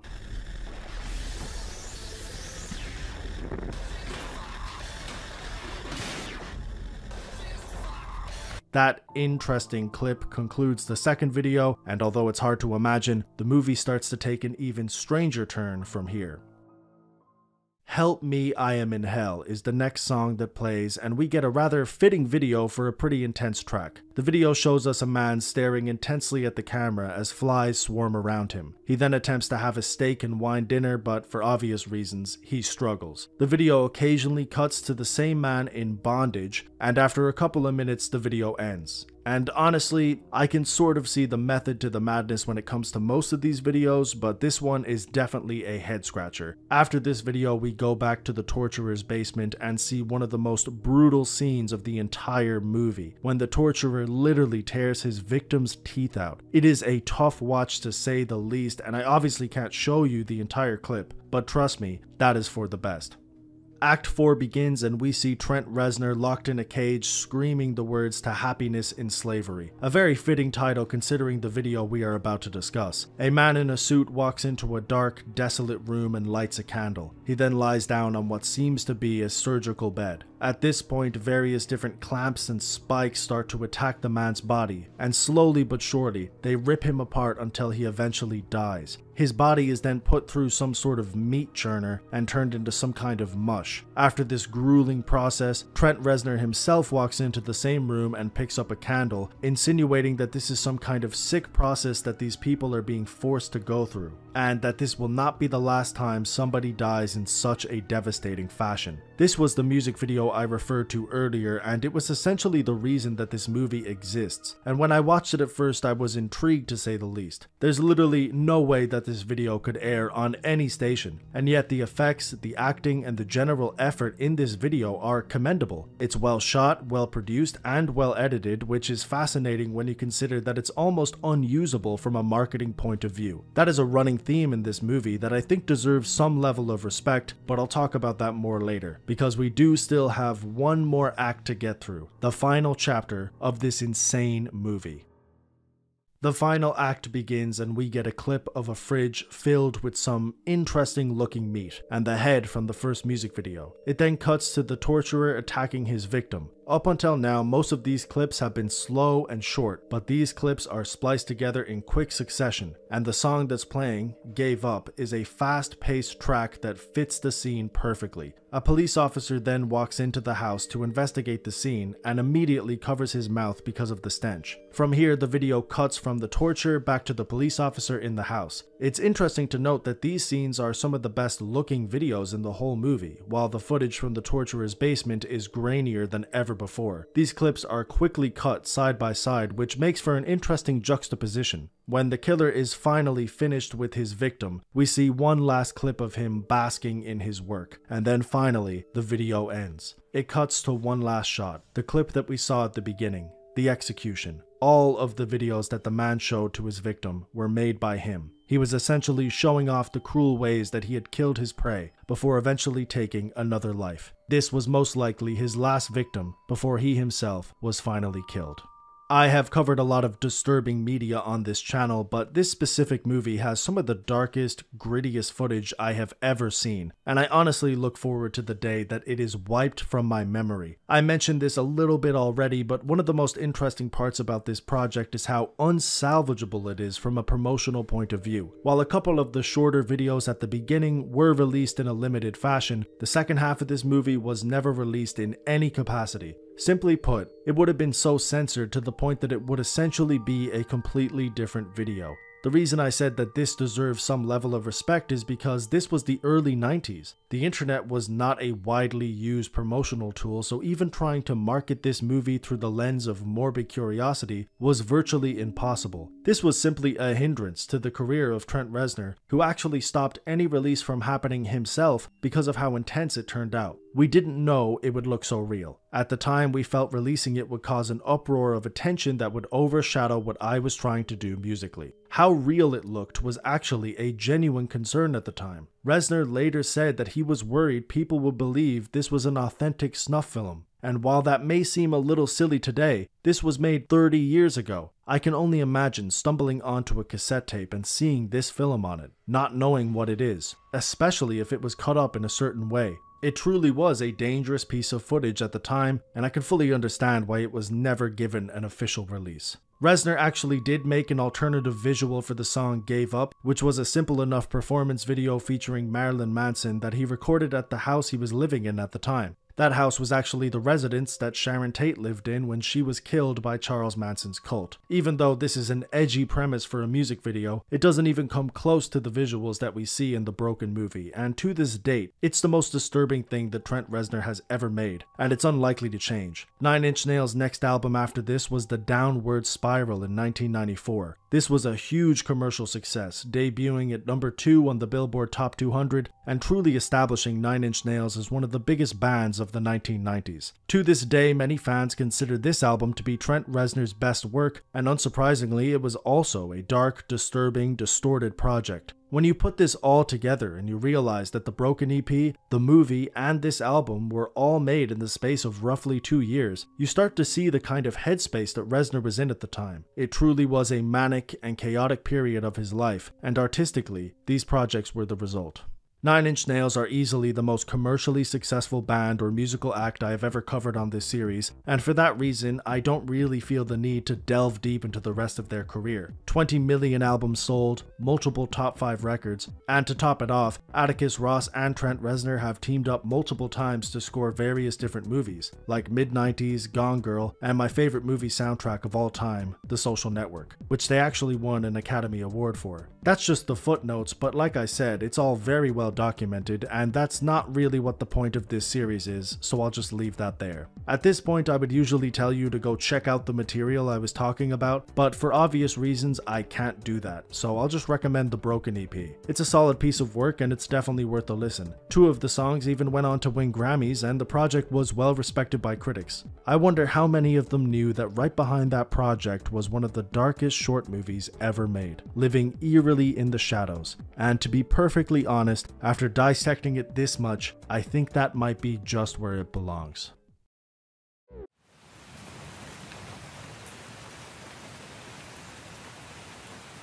The 1980s saw an influx of noise rock and experimental music in Japan that would take the underground scene by storm, with artists being more brash, courageous, and downright chaotic in their sound and performances. One of the standout groups in this decade was Hanatarash, a group that formed in 1984 in Osaka and really pushed the norms of what music was at the time. Now, I've said that exact statement quite a bit when talking about the music that we discuss, whether that be Mayhem, Satan Panofsky, or G.G. Allin. And while it may be a true statement when talking about those acts, Hanatarash were on a different level entirely. Their performances and music were the embodiment of chaos, and some would say the embodiment of true noise punk in general. The insanity they brought on stage was all a part of the act and the music, and this led to some of the most dangerous and destructive live performances in music history, with one of their most famous moments coming from a show where they literally bulldozed into the back of a building while performing. Believe it or not, that is just a footnote in this band's history. And before we talk about it, let's talk about the history of Hanatarash. The band consisted of just 2 members, guitarist Mitsuru Tabata and frontman Yamantaka Ai. The 2 actually met at an Einstürzende Neubauten gig, a German band that were also very experimental in nature and were almost definitely a big influence for Hanatarash. In general, it seemed like the duo had a similar music taste and a common goal, Just like their contemporaries, they would implement normal everyday objects into their music. Things like power tools, drills, barrels, saws, and pretty much any strange object they could get their hands on. In a way, it was a liberating concept. Anything that was nearby could be used as an instrument and added to their music. This was definitely apparent in their first album, Hanatarash I, otherwise known as Hanatarash 1. This was the first of 3 albums that they would create throughout the 80s, the other ones being Hanatarash 2 and 3. I've listened to all of these albums in full, and it was definitely an interesting journey to say the least.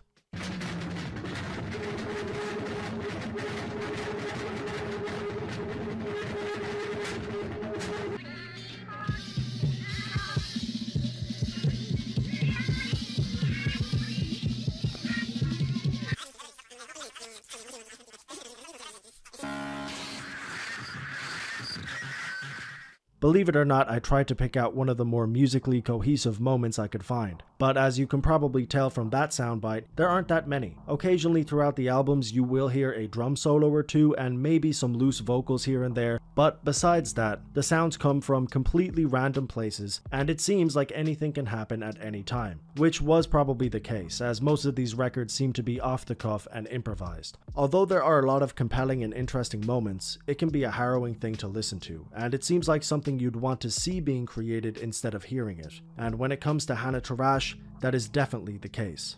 In the world of noise punk, intense live performances are to be expected. The chaotic nature of the genre almost calls for it, but Hanatarash were on a different level entirely. There are only a few clips I could find, but they give us a glimpse into the insane world of their live performances. From sticking the microphone in their mouth and screaming at the top of their lungs while the audience just stands there, to actually picking up panes of glass and throwing it in the direction of the audience. One of the more infamous moments happened when the frontman, I, strapped a circular saw to his body during a live gig. He was severely injured because of this and almost sawed his leg in half. In another gig, he brought a dead cat on stage that he found outside and threw it into the crowd. Those few events alone should let you know how dangerous these shows were becoming.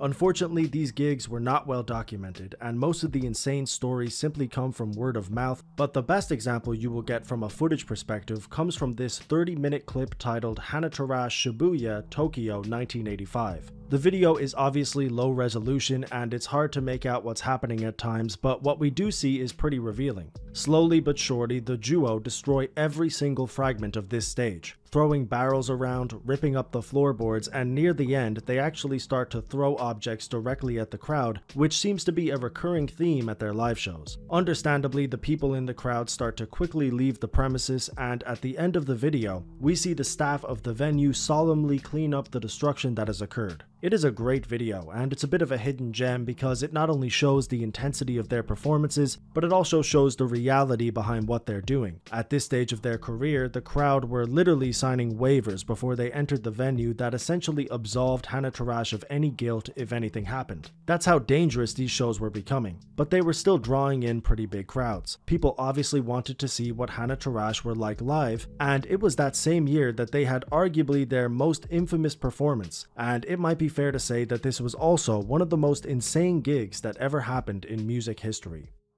Although Hanatarash were based in Osaka, they had played numerous high-profile gigs in the underground clubs of Tokyo and were cultivating a strong audience of people who wanted to see what they were going to do next. Well, they answered that question in a ferocious manner when they performed in a club in the summer of 1985 and bulldozed into the back of the building they were playing at. Although there is no video of this, there is a pretty insane slideshow of pictures that show us the carnage of this show. Yamataka I was actually asked about this experience and he detailed it by saying the following: "We got on this thing and rode it, bang, through the doors of the hall. It'll spin a full 360 degrees, so we were spinning and driving through the audience, chasing them around, when suddenly there was this wall we spun into and opened a rather large hole in. The wind came blowing in. The place was all concrete walls and no windows. We smashed everything. It's amazing, really, how little sound comes out of something you're smashing with all your might." So yes, you heard that correctly, he actually chased the audience around with the bulldozer until eventually he got back on stage and continued his performance.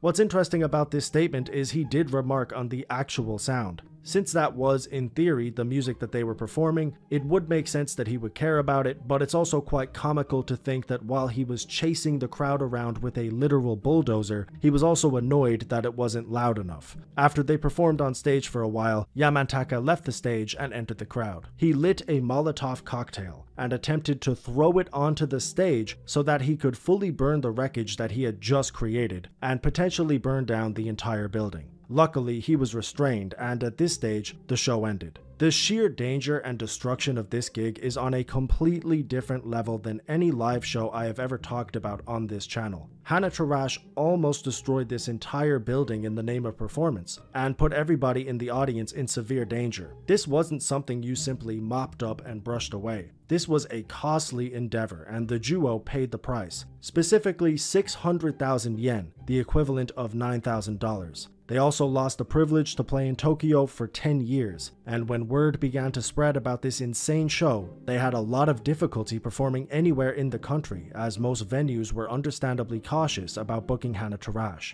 Considering the circumstances, it's not the most severe penalty for such an egregious performance, and it could have ended horribly. If somebody was seriously hurt or killed, the pair could have ended up behind bars, regardless of the waivers that the audience had signed. But amazingly, nobody was hurt, and the duo became an infamous act in the underground scene. By all accounts, this was a historic show, and it gave the duo a new title, the world's most dangerous band. And to be honest, they probably earned it. The rest of the 80s were a difficult time for Hanatarash, but the 90s were easier when Yamanaka I vowed to tone down his insane performances. This led to various different clubs allowing the duo to perform at their venues again, and while some of these shows were a little bit chaotic, nothing would ever compare to the shows that they did in the mid-80s. They truly were a once-in-a-lifetime act, and it's actually difficult to speak about Hanatarash from a purely musical perspective, when their live shows are so intrinsically linked to the act as a whole. Japan's noise scene in the 80s and 90s were undoubtedly a genre-defining time, with acts like Merzbow, Hijo Kaiden, and Incapacitants all creating projects that changed the scene. Hanatarash were right up there, and even took it to a new level when it came to their live performances. I'll leave two videos linked down below that were created by Pat Chennington. I came across them while I was researching this video, and he does a much better job when it comes to speaking about Japanese noise music from a more academic standpoint. This video was more of a profile piece of Hanatarash's early work and their insane live shows, but I hope that doesn't deter you from learning more about the genre as a whole, because regardless of the absolute chaos, it is a fascinating world filled with fascinating musicians. But that's all from me today. I will see you in the next video.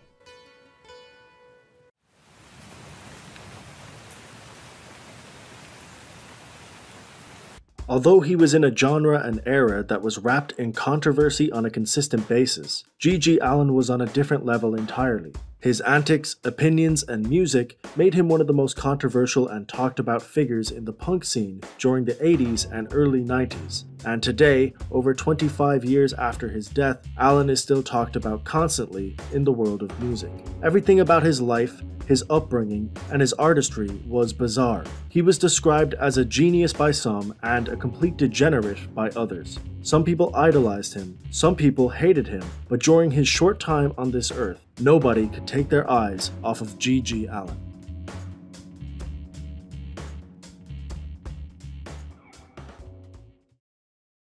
The earliest indication that Allin's upbringing was far from normal comes from his name. He was born Jesus Christ Allin on the 26th of August, 1956 in New Hampshire. That name alone should tell you that his parents were some strange individuals. Specifically his father, Merle Allin, who stated that Jesus had visited him and told him that his new son would be similar to the Messiah, thus giving him the name. This insane childhood would help form G.G. into the man he would soon become, and it is a pivotal part of the story. The best way to tell you about Allin's childhood and his erratic father is in his own words. He wrote a 1,200-word essay titled The First 10 Years that details his strange upbringing and gives us insight into how hard his life was as a kid.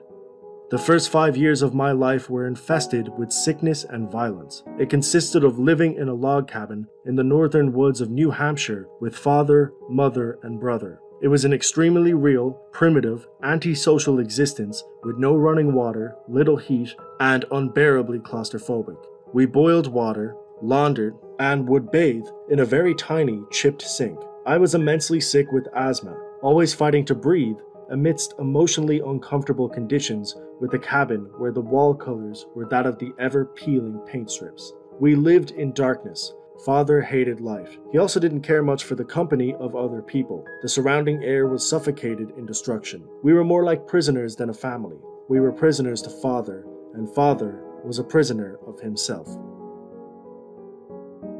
From this essay, you can tell that his father made his family's life hell, and his mother, Arletta Gunther, was getting increasingly worried that he was going to do something drastic to either Gigi or his older brother, who was also named Merle. This led to her taking her 2 sons and fleeing the log cabin while her husband was at work. Arletta would take them from a dire situation to a slightly less dire situation. Gigi claimed that she was attracted to a certain type of guy and that these men would often make their lives difficult, but it was at least better than the insane life they had before their father. Gigi's mother would have his name legally changed from Jesus to Kevin and had him and his brother enrolled in a high school in Vermont. During their time in high school in the 1960s, Gigi and his brother Merle would get up to all sorts of trouble that would foreshadow their chaotic music careers. Allin said in an interview that their childhood was very chaotic, full of chances and dangers. We sold drugs, stole, broke into houses, cars, did whatever we wanted to for the most part, including all the bands we played in. People even hated us back then. While this was happening, Allin was being inspired by bands like the Beatles, the New York Dolls, Alice Cooper, the Dave Clark Five, and the Ramones. Merle and Gigi would continue their illegal antics for the duration of the 60s and most of the 70s, but these influences would lead them to creating a number of short-lived bands that would create the blueprint for Gigi Allin's music and image.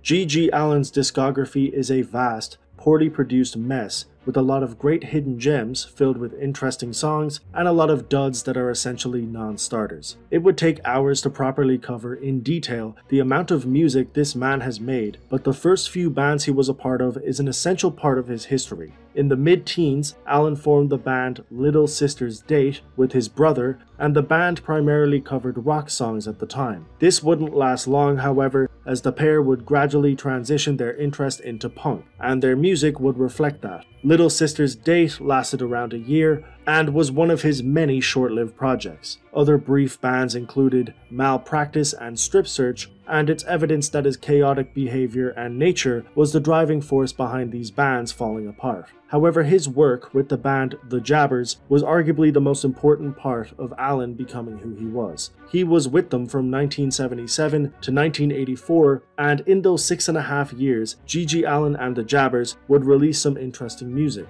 especially the band's first album, titled Always Was, Is, and Always Shall Be. This album, released in 1980, was an 11-track project that was less than 30 minutes in length, but there were a lot of interesting notes to take from it. Allin's voice sounded much healthier than what we're used to. The songs were a lot slower, and there were elements of pop in some of the tracks. Of course, the lyrics were at times controversial and bizarre, but this was nothing in comparison to what he would go on to do in the world of music. In fact, this is one of the only times where it seems like Gigi was genuinely trying to appeal to some kind of a market or audience.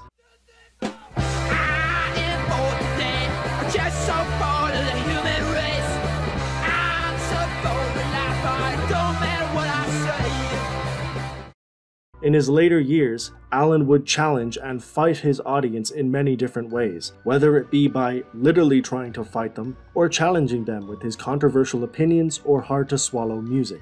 But this little Gigi, who was clearly very inspired by New York Dolls, seemed to actually care about how his music was received, how good it sounded, and how many people were listening. Unfortunately, despite some of the album's promising moments, it essentially came and went. This may have lit a bitter spark under Allin as his antics got progressively crazier from here, and by April of 1984, Gigi Allin and the Jabbers were no more. It was a surprisingly good run, and strangely, even though Allin would go on to garner a large fan base and a nationally known controversial image, this was the best his music would ever sound from a technical standpoint. The quality never increased after this, and some critics and fans would say that that was for the best, while others would say that it was an example of his squandered potential. Either way, Allin was on his way to some strange and bizarre times, and he was gonna get there with or without the music.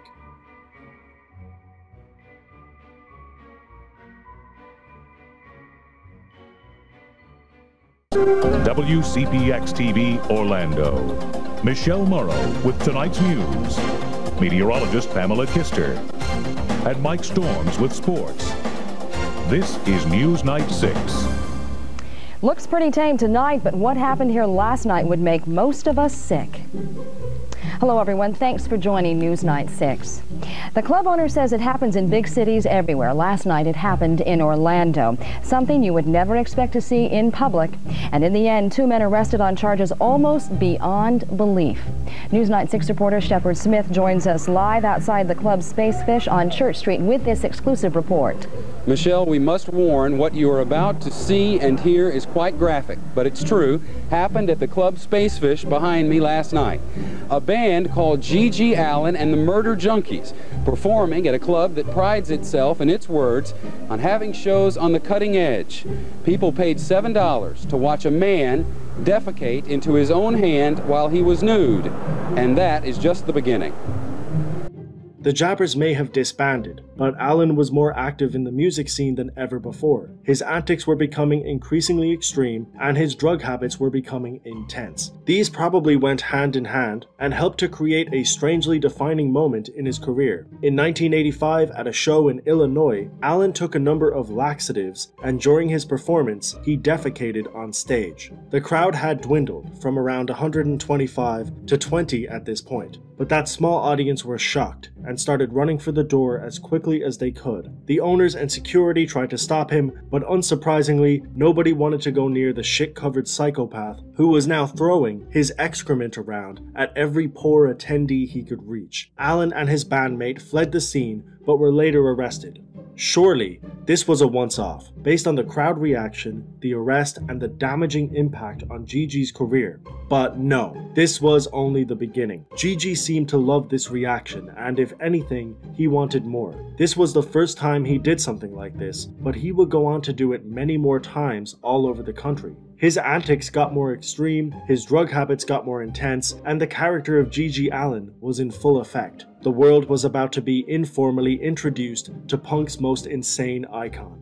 After this show, Allin recorded some music with another band, the Texas Nazis. At this point, his music was more intense, counterculture, and sounded nothing like the music he made 5 years ago. It was a stark contrast and a great representation for where G.G. was in his bizarre career.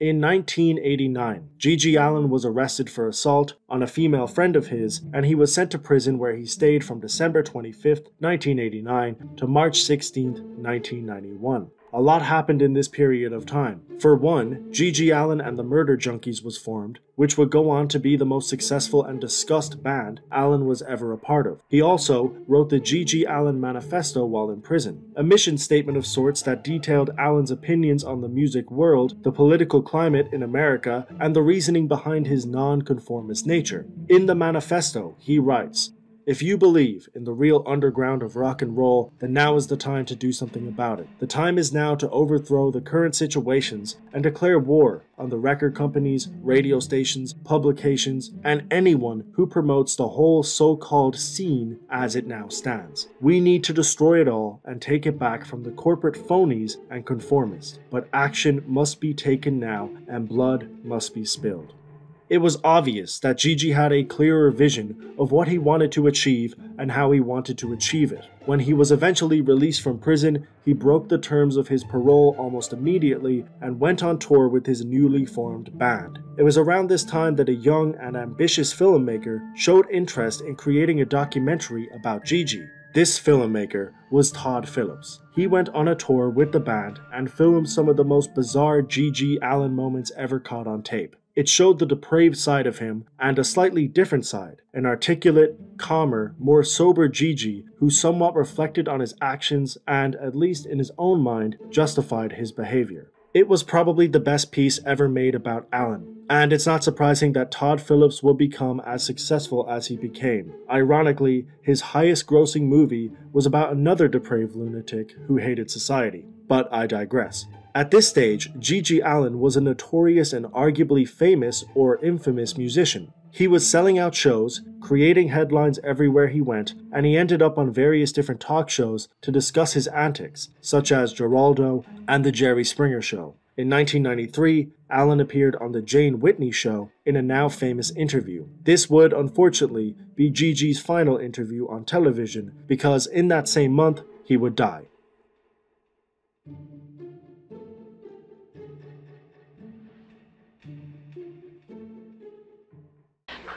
What's your ultimate idea of a performance, of a fantasy performance? It's not a fantasy performance, Jane. Come on, everything I do is real. It comes out of my head. Well, what's your... I live this life every day. When I'm on stage, it's my therapy. It's not a performance, it's a ritual. And the ultimate performance would be when I have reached my peak, and I'm not there yet, so don't you all clap when I say this. I'll commit suicide, but I'll take your kids with me. When you reach your peak, it's time to die. And when do you think your peak's going to be? Whenever the battle is over, whenever you have lost the power to fight. When you have got the power to fight, you fight. When you lose the power, you kill yourself or I'll kill you. Are you a happy person? I'm beautiful. G.G. always claimed that he was going to take his own life on stage, in an ultimate act of defiance and performance. But this did not happen. Maybe it could have happened if he lived a little bit longer, but on the 28th of June, 1993, G.G. Allin died after performing in Manhattan. The show was pretty normal by G.G. Allin standards. He performed one song, and during the second track, the venue cut the power in an attempt to stop Allin from performing. He trashed the club, defecated on stage, and fought the audience members until eventually going outside and walking aimlessly around the streets of Manhattan. A small number of his audience followed his reckless path as he tried and failed to get a cab a number of times and walked around for around an hour until eventually getting to his friend Johnny Puke's apartment. At the apartment, G.G., his bandmates, and some of his fans partied for hours, and during this time, Allin took a large amount of heroin and accidentally overdosed. Later, somebody called an ambulance, but it was too late. G.G. was pronounced dead at the scene. He was 36 years old. It was over. G.G.'s insane life had come to an end, but the party didn't stop there. At his funeral, the mortician was asked to leave Allin's corpse the way it was, decomposing and rotting, as his friends partied around his body, taking drugs, posing with the corpse, and blasting his music. G.G. was buried with a bottle of Jim Beam and headphones that played The Suicide Sessions, an album that G.G. Allin had made 4 years prior. It was a strange but morbidly fitting way for G.G. to go. Allin would only become more famous because of this, and although he wasn't as big as some of his contemporaries, his success was nothing short of a phenomenon. A drug-addicted, somewhat confused, self-proclaimed degenerate had etched his way into the Punk Hall of Fame, and he probably didn't even want to be there. His life may have ended, but his legacy would be discussed for decades in a comical but almost respectable fashion. Regardless of what you think, by the time he died, he had left his footprint on the music world.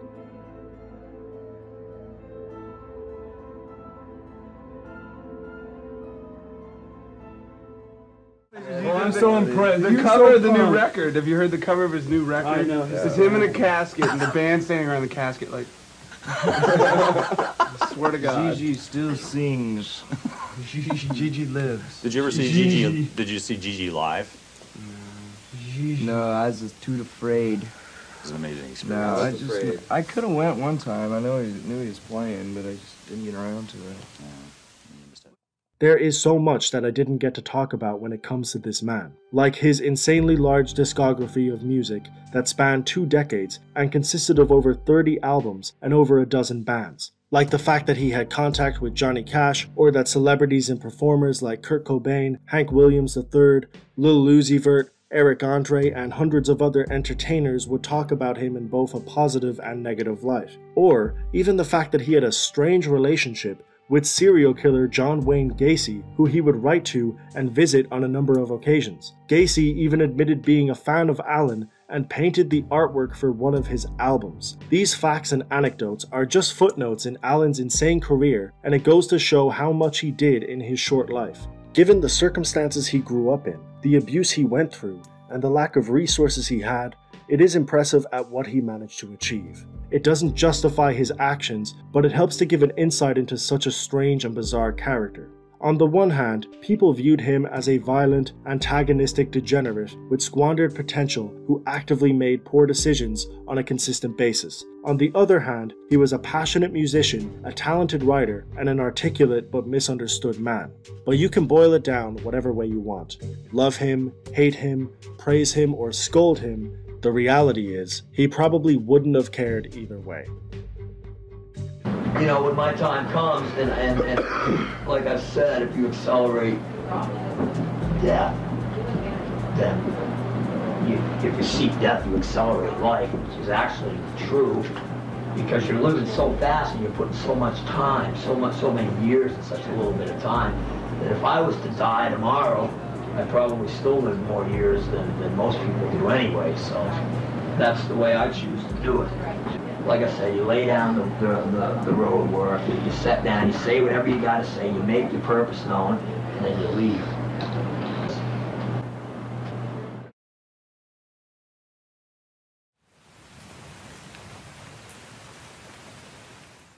Chalino Sanchez was a musician who passed away 3 decades ago, and yet he is still talked about and listened to in the present day. This is mainly because of his music, which achieved immense popularity and stood the test of time. But it's also because of his insane life, his criminal activities, and his mysterious death in 1992.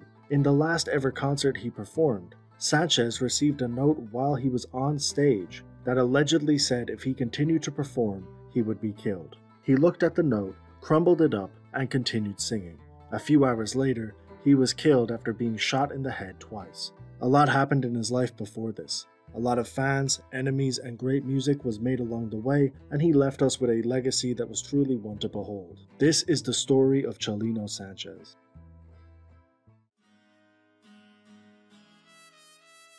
Chalino Sanchez, whose full name was Rosalino Sanchez Felix, was born on the 30th of August 1960 in Las Flecas Ranch, which was around 20 miles east of Culiacan in the northwest of Mexico.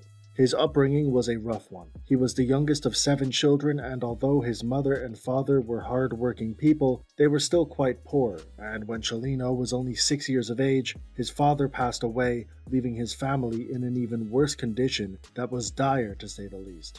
It's hard to tell when exactly Chalino started committing crimes to make money, but his sister, Juana Sanchez, described him as mischievous from an early age, and it's probable that his life of crime began sooner rather than later. Juana is also a pivotal part of the story for a different reason, because in the mid-70s, she was the victim of a terrible assault by a man named Chapo Perez. It's hard to find specific details about this crime or Chapo Perez himself, but from the little details I could scrape together, that's probably for the best. Either way, Perez was a dangerous man and a pretty terrible one, but given the power that he had in the area, he probably assumed that he got away with the heinous crime he committed scot-free, but his karma was right around the corner in the form of a vengeful younger brother. Even though Chalino was only 15 years old when this happened to his sister, he was ready to exact revenge. Around 2 years later, Chalino ran into Perez at a party, and the story goes that without saying a word, Chalino walked up to Perez, took out a gun, and shot him in the head. Some of those details might have been lost in translation or even exaggerated, but the result was the same. Perez was dead and Chalino had no more business in his hometown. It was time to go. He went to Tijuana, where he made his money helping people cross the border from Mexico to the United States, and a couple of years later in 1977, he had the same idea. He crossed the border and went to Los Angeles to stay with his aunt in Inglewood. For the duration of his life, Chalino had a love for music and had always dreamed of being a successful musician, but it's fair to say that at this point of his life, that was merely a pipe dream and not something that was sustainable. For this reason, when he got to Los Angeles, he had to make his money elsewhere, and he did so by selling cars, doing dishes, and taking odd jobs that he would get every now and then. He would also continue his illegal antics by dabbling in drug dealing, and the business of helping people illegally cross the border also continued. This was done with his older brother Armando, and it appeared that Chalino was simply doing whatever it took to make money, which took him in all sorts of very strange directions, and making music was not a part of his plans. However, that all changed in 1984, and unfortunately, it was inspired by a murder.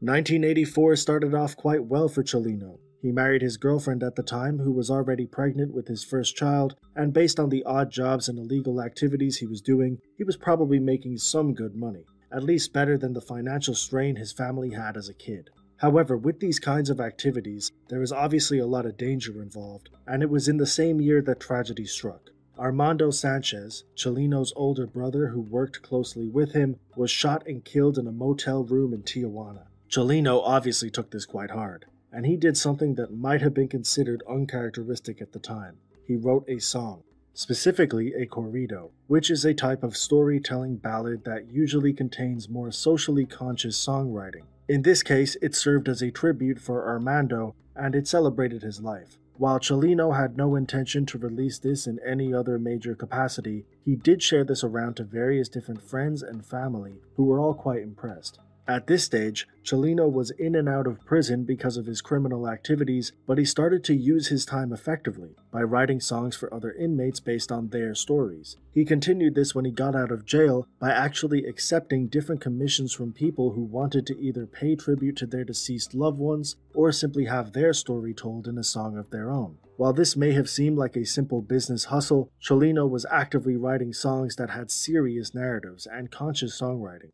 He was honing his craft and probably not even realizing it. At the same time, word was spreading, demand was getting higher, and it was clear that there was an audience for authentic Mexican music that told real stories, as opposed to some of the more watered-down, Americanized Mexican music that was on the radio at the time. Even if this meant singing about dealing drugs and violence, it was still an authentic narrative that people wanted to hear. Chalino's music caught the attention of Angel Parra, a sound engineer with his own studio in California who wanted to work with Chalino. Together they created a 15-track demo in 1989 and would sell these cassettes from the boot of his car. Chalino was a prolific recorder and quickly began to create music at a rapid pace while independently distributing his work, and it was an effective strategy. By 1992, he had amassed a small but loyal fanbase. However, this fanbase was about to swell, and it's not for the reason you would expect.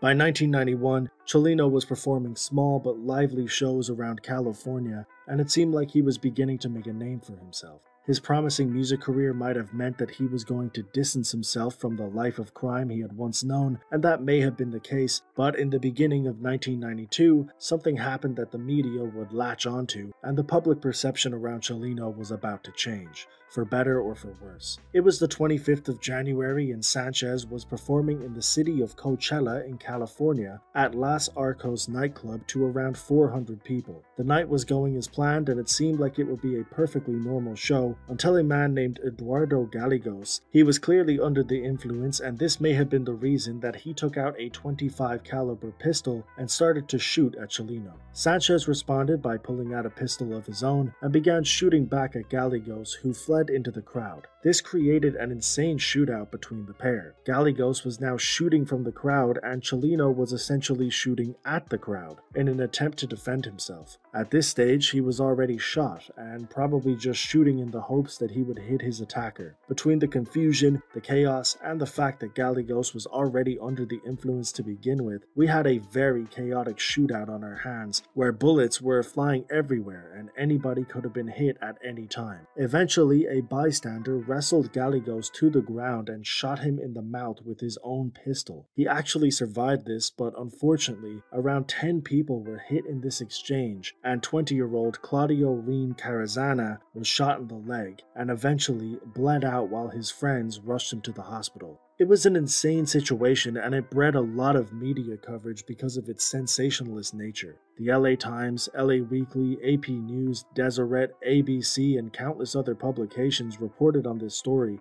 and surprisingly, this was what gave Chalino Sanchez airplay on the radio.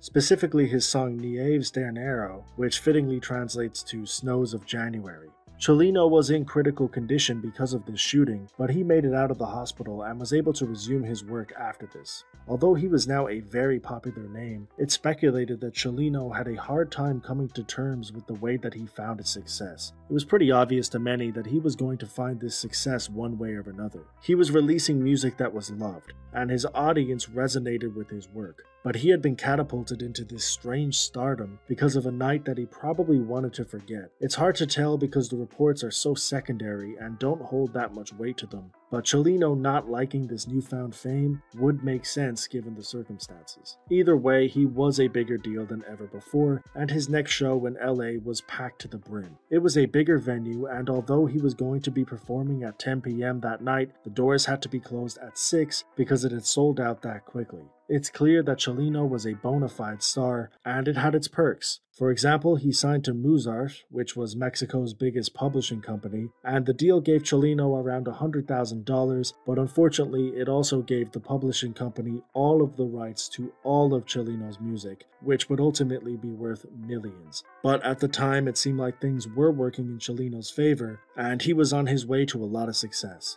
Of course, we know that this ultimately did happen. Chalino would not be there to see how incredibly successful he would become, because soon after the Coachella incident, he was killed under extremely mysterious circumstances.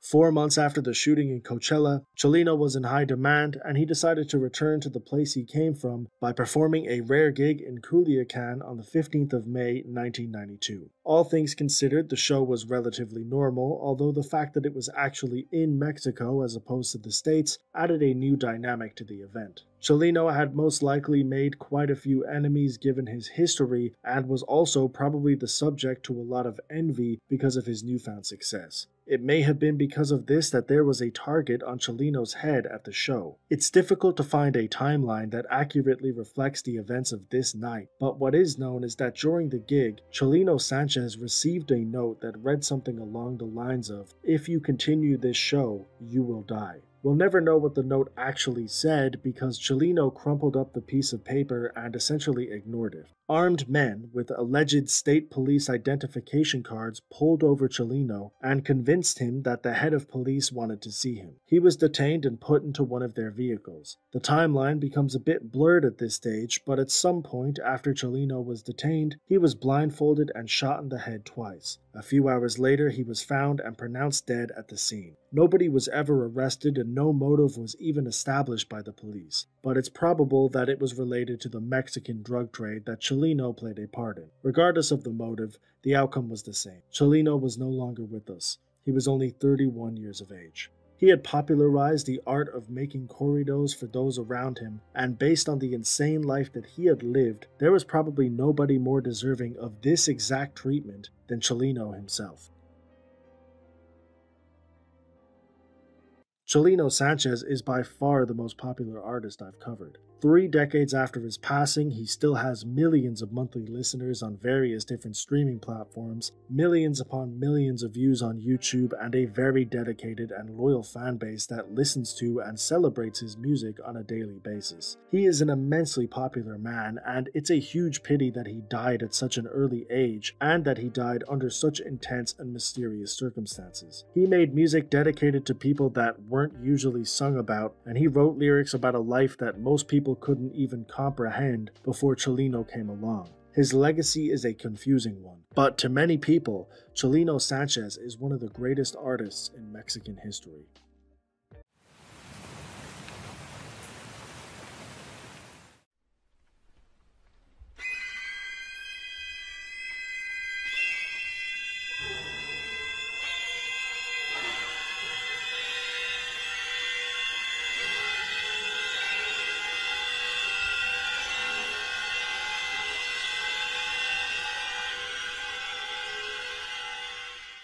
In 1961, Polish composer Krzysztof Penderecki composed a piece of music that became internationally renowned for being both beautiful and terrifying. It consisted of 52 different stringed instruments, and originally, when he wrote it, the piece came out to 8 minutes and 37 seconds in length. This was the original title of the composition. However, after he heard the full completed piece live, he decided to dedicate it to the victims of the atomic bombing in the city of Hiroshima, thus changing the official name to Threnody to the Victims of Hiroshima. A fitting title, considering that this piece plays like the soundtrack to a tragedy.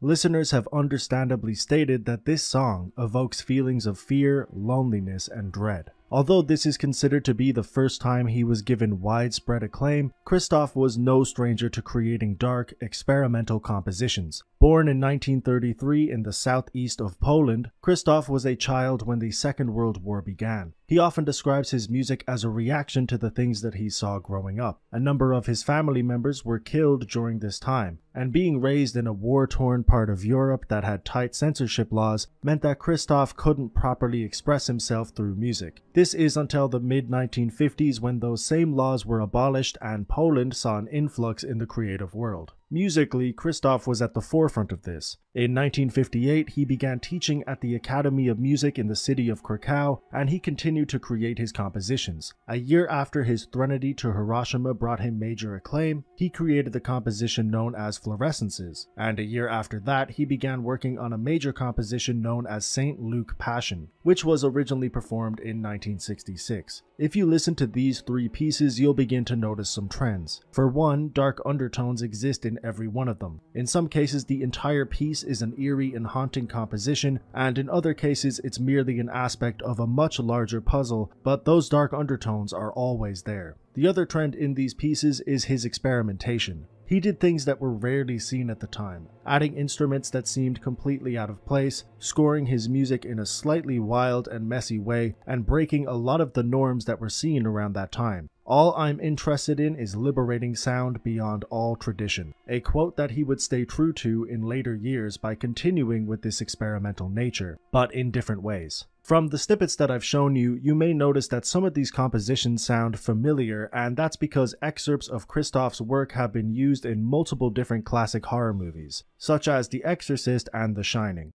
Maybe it was about him. I think we should discuss Danny. I think we should discuss what should be done.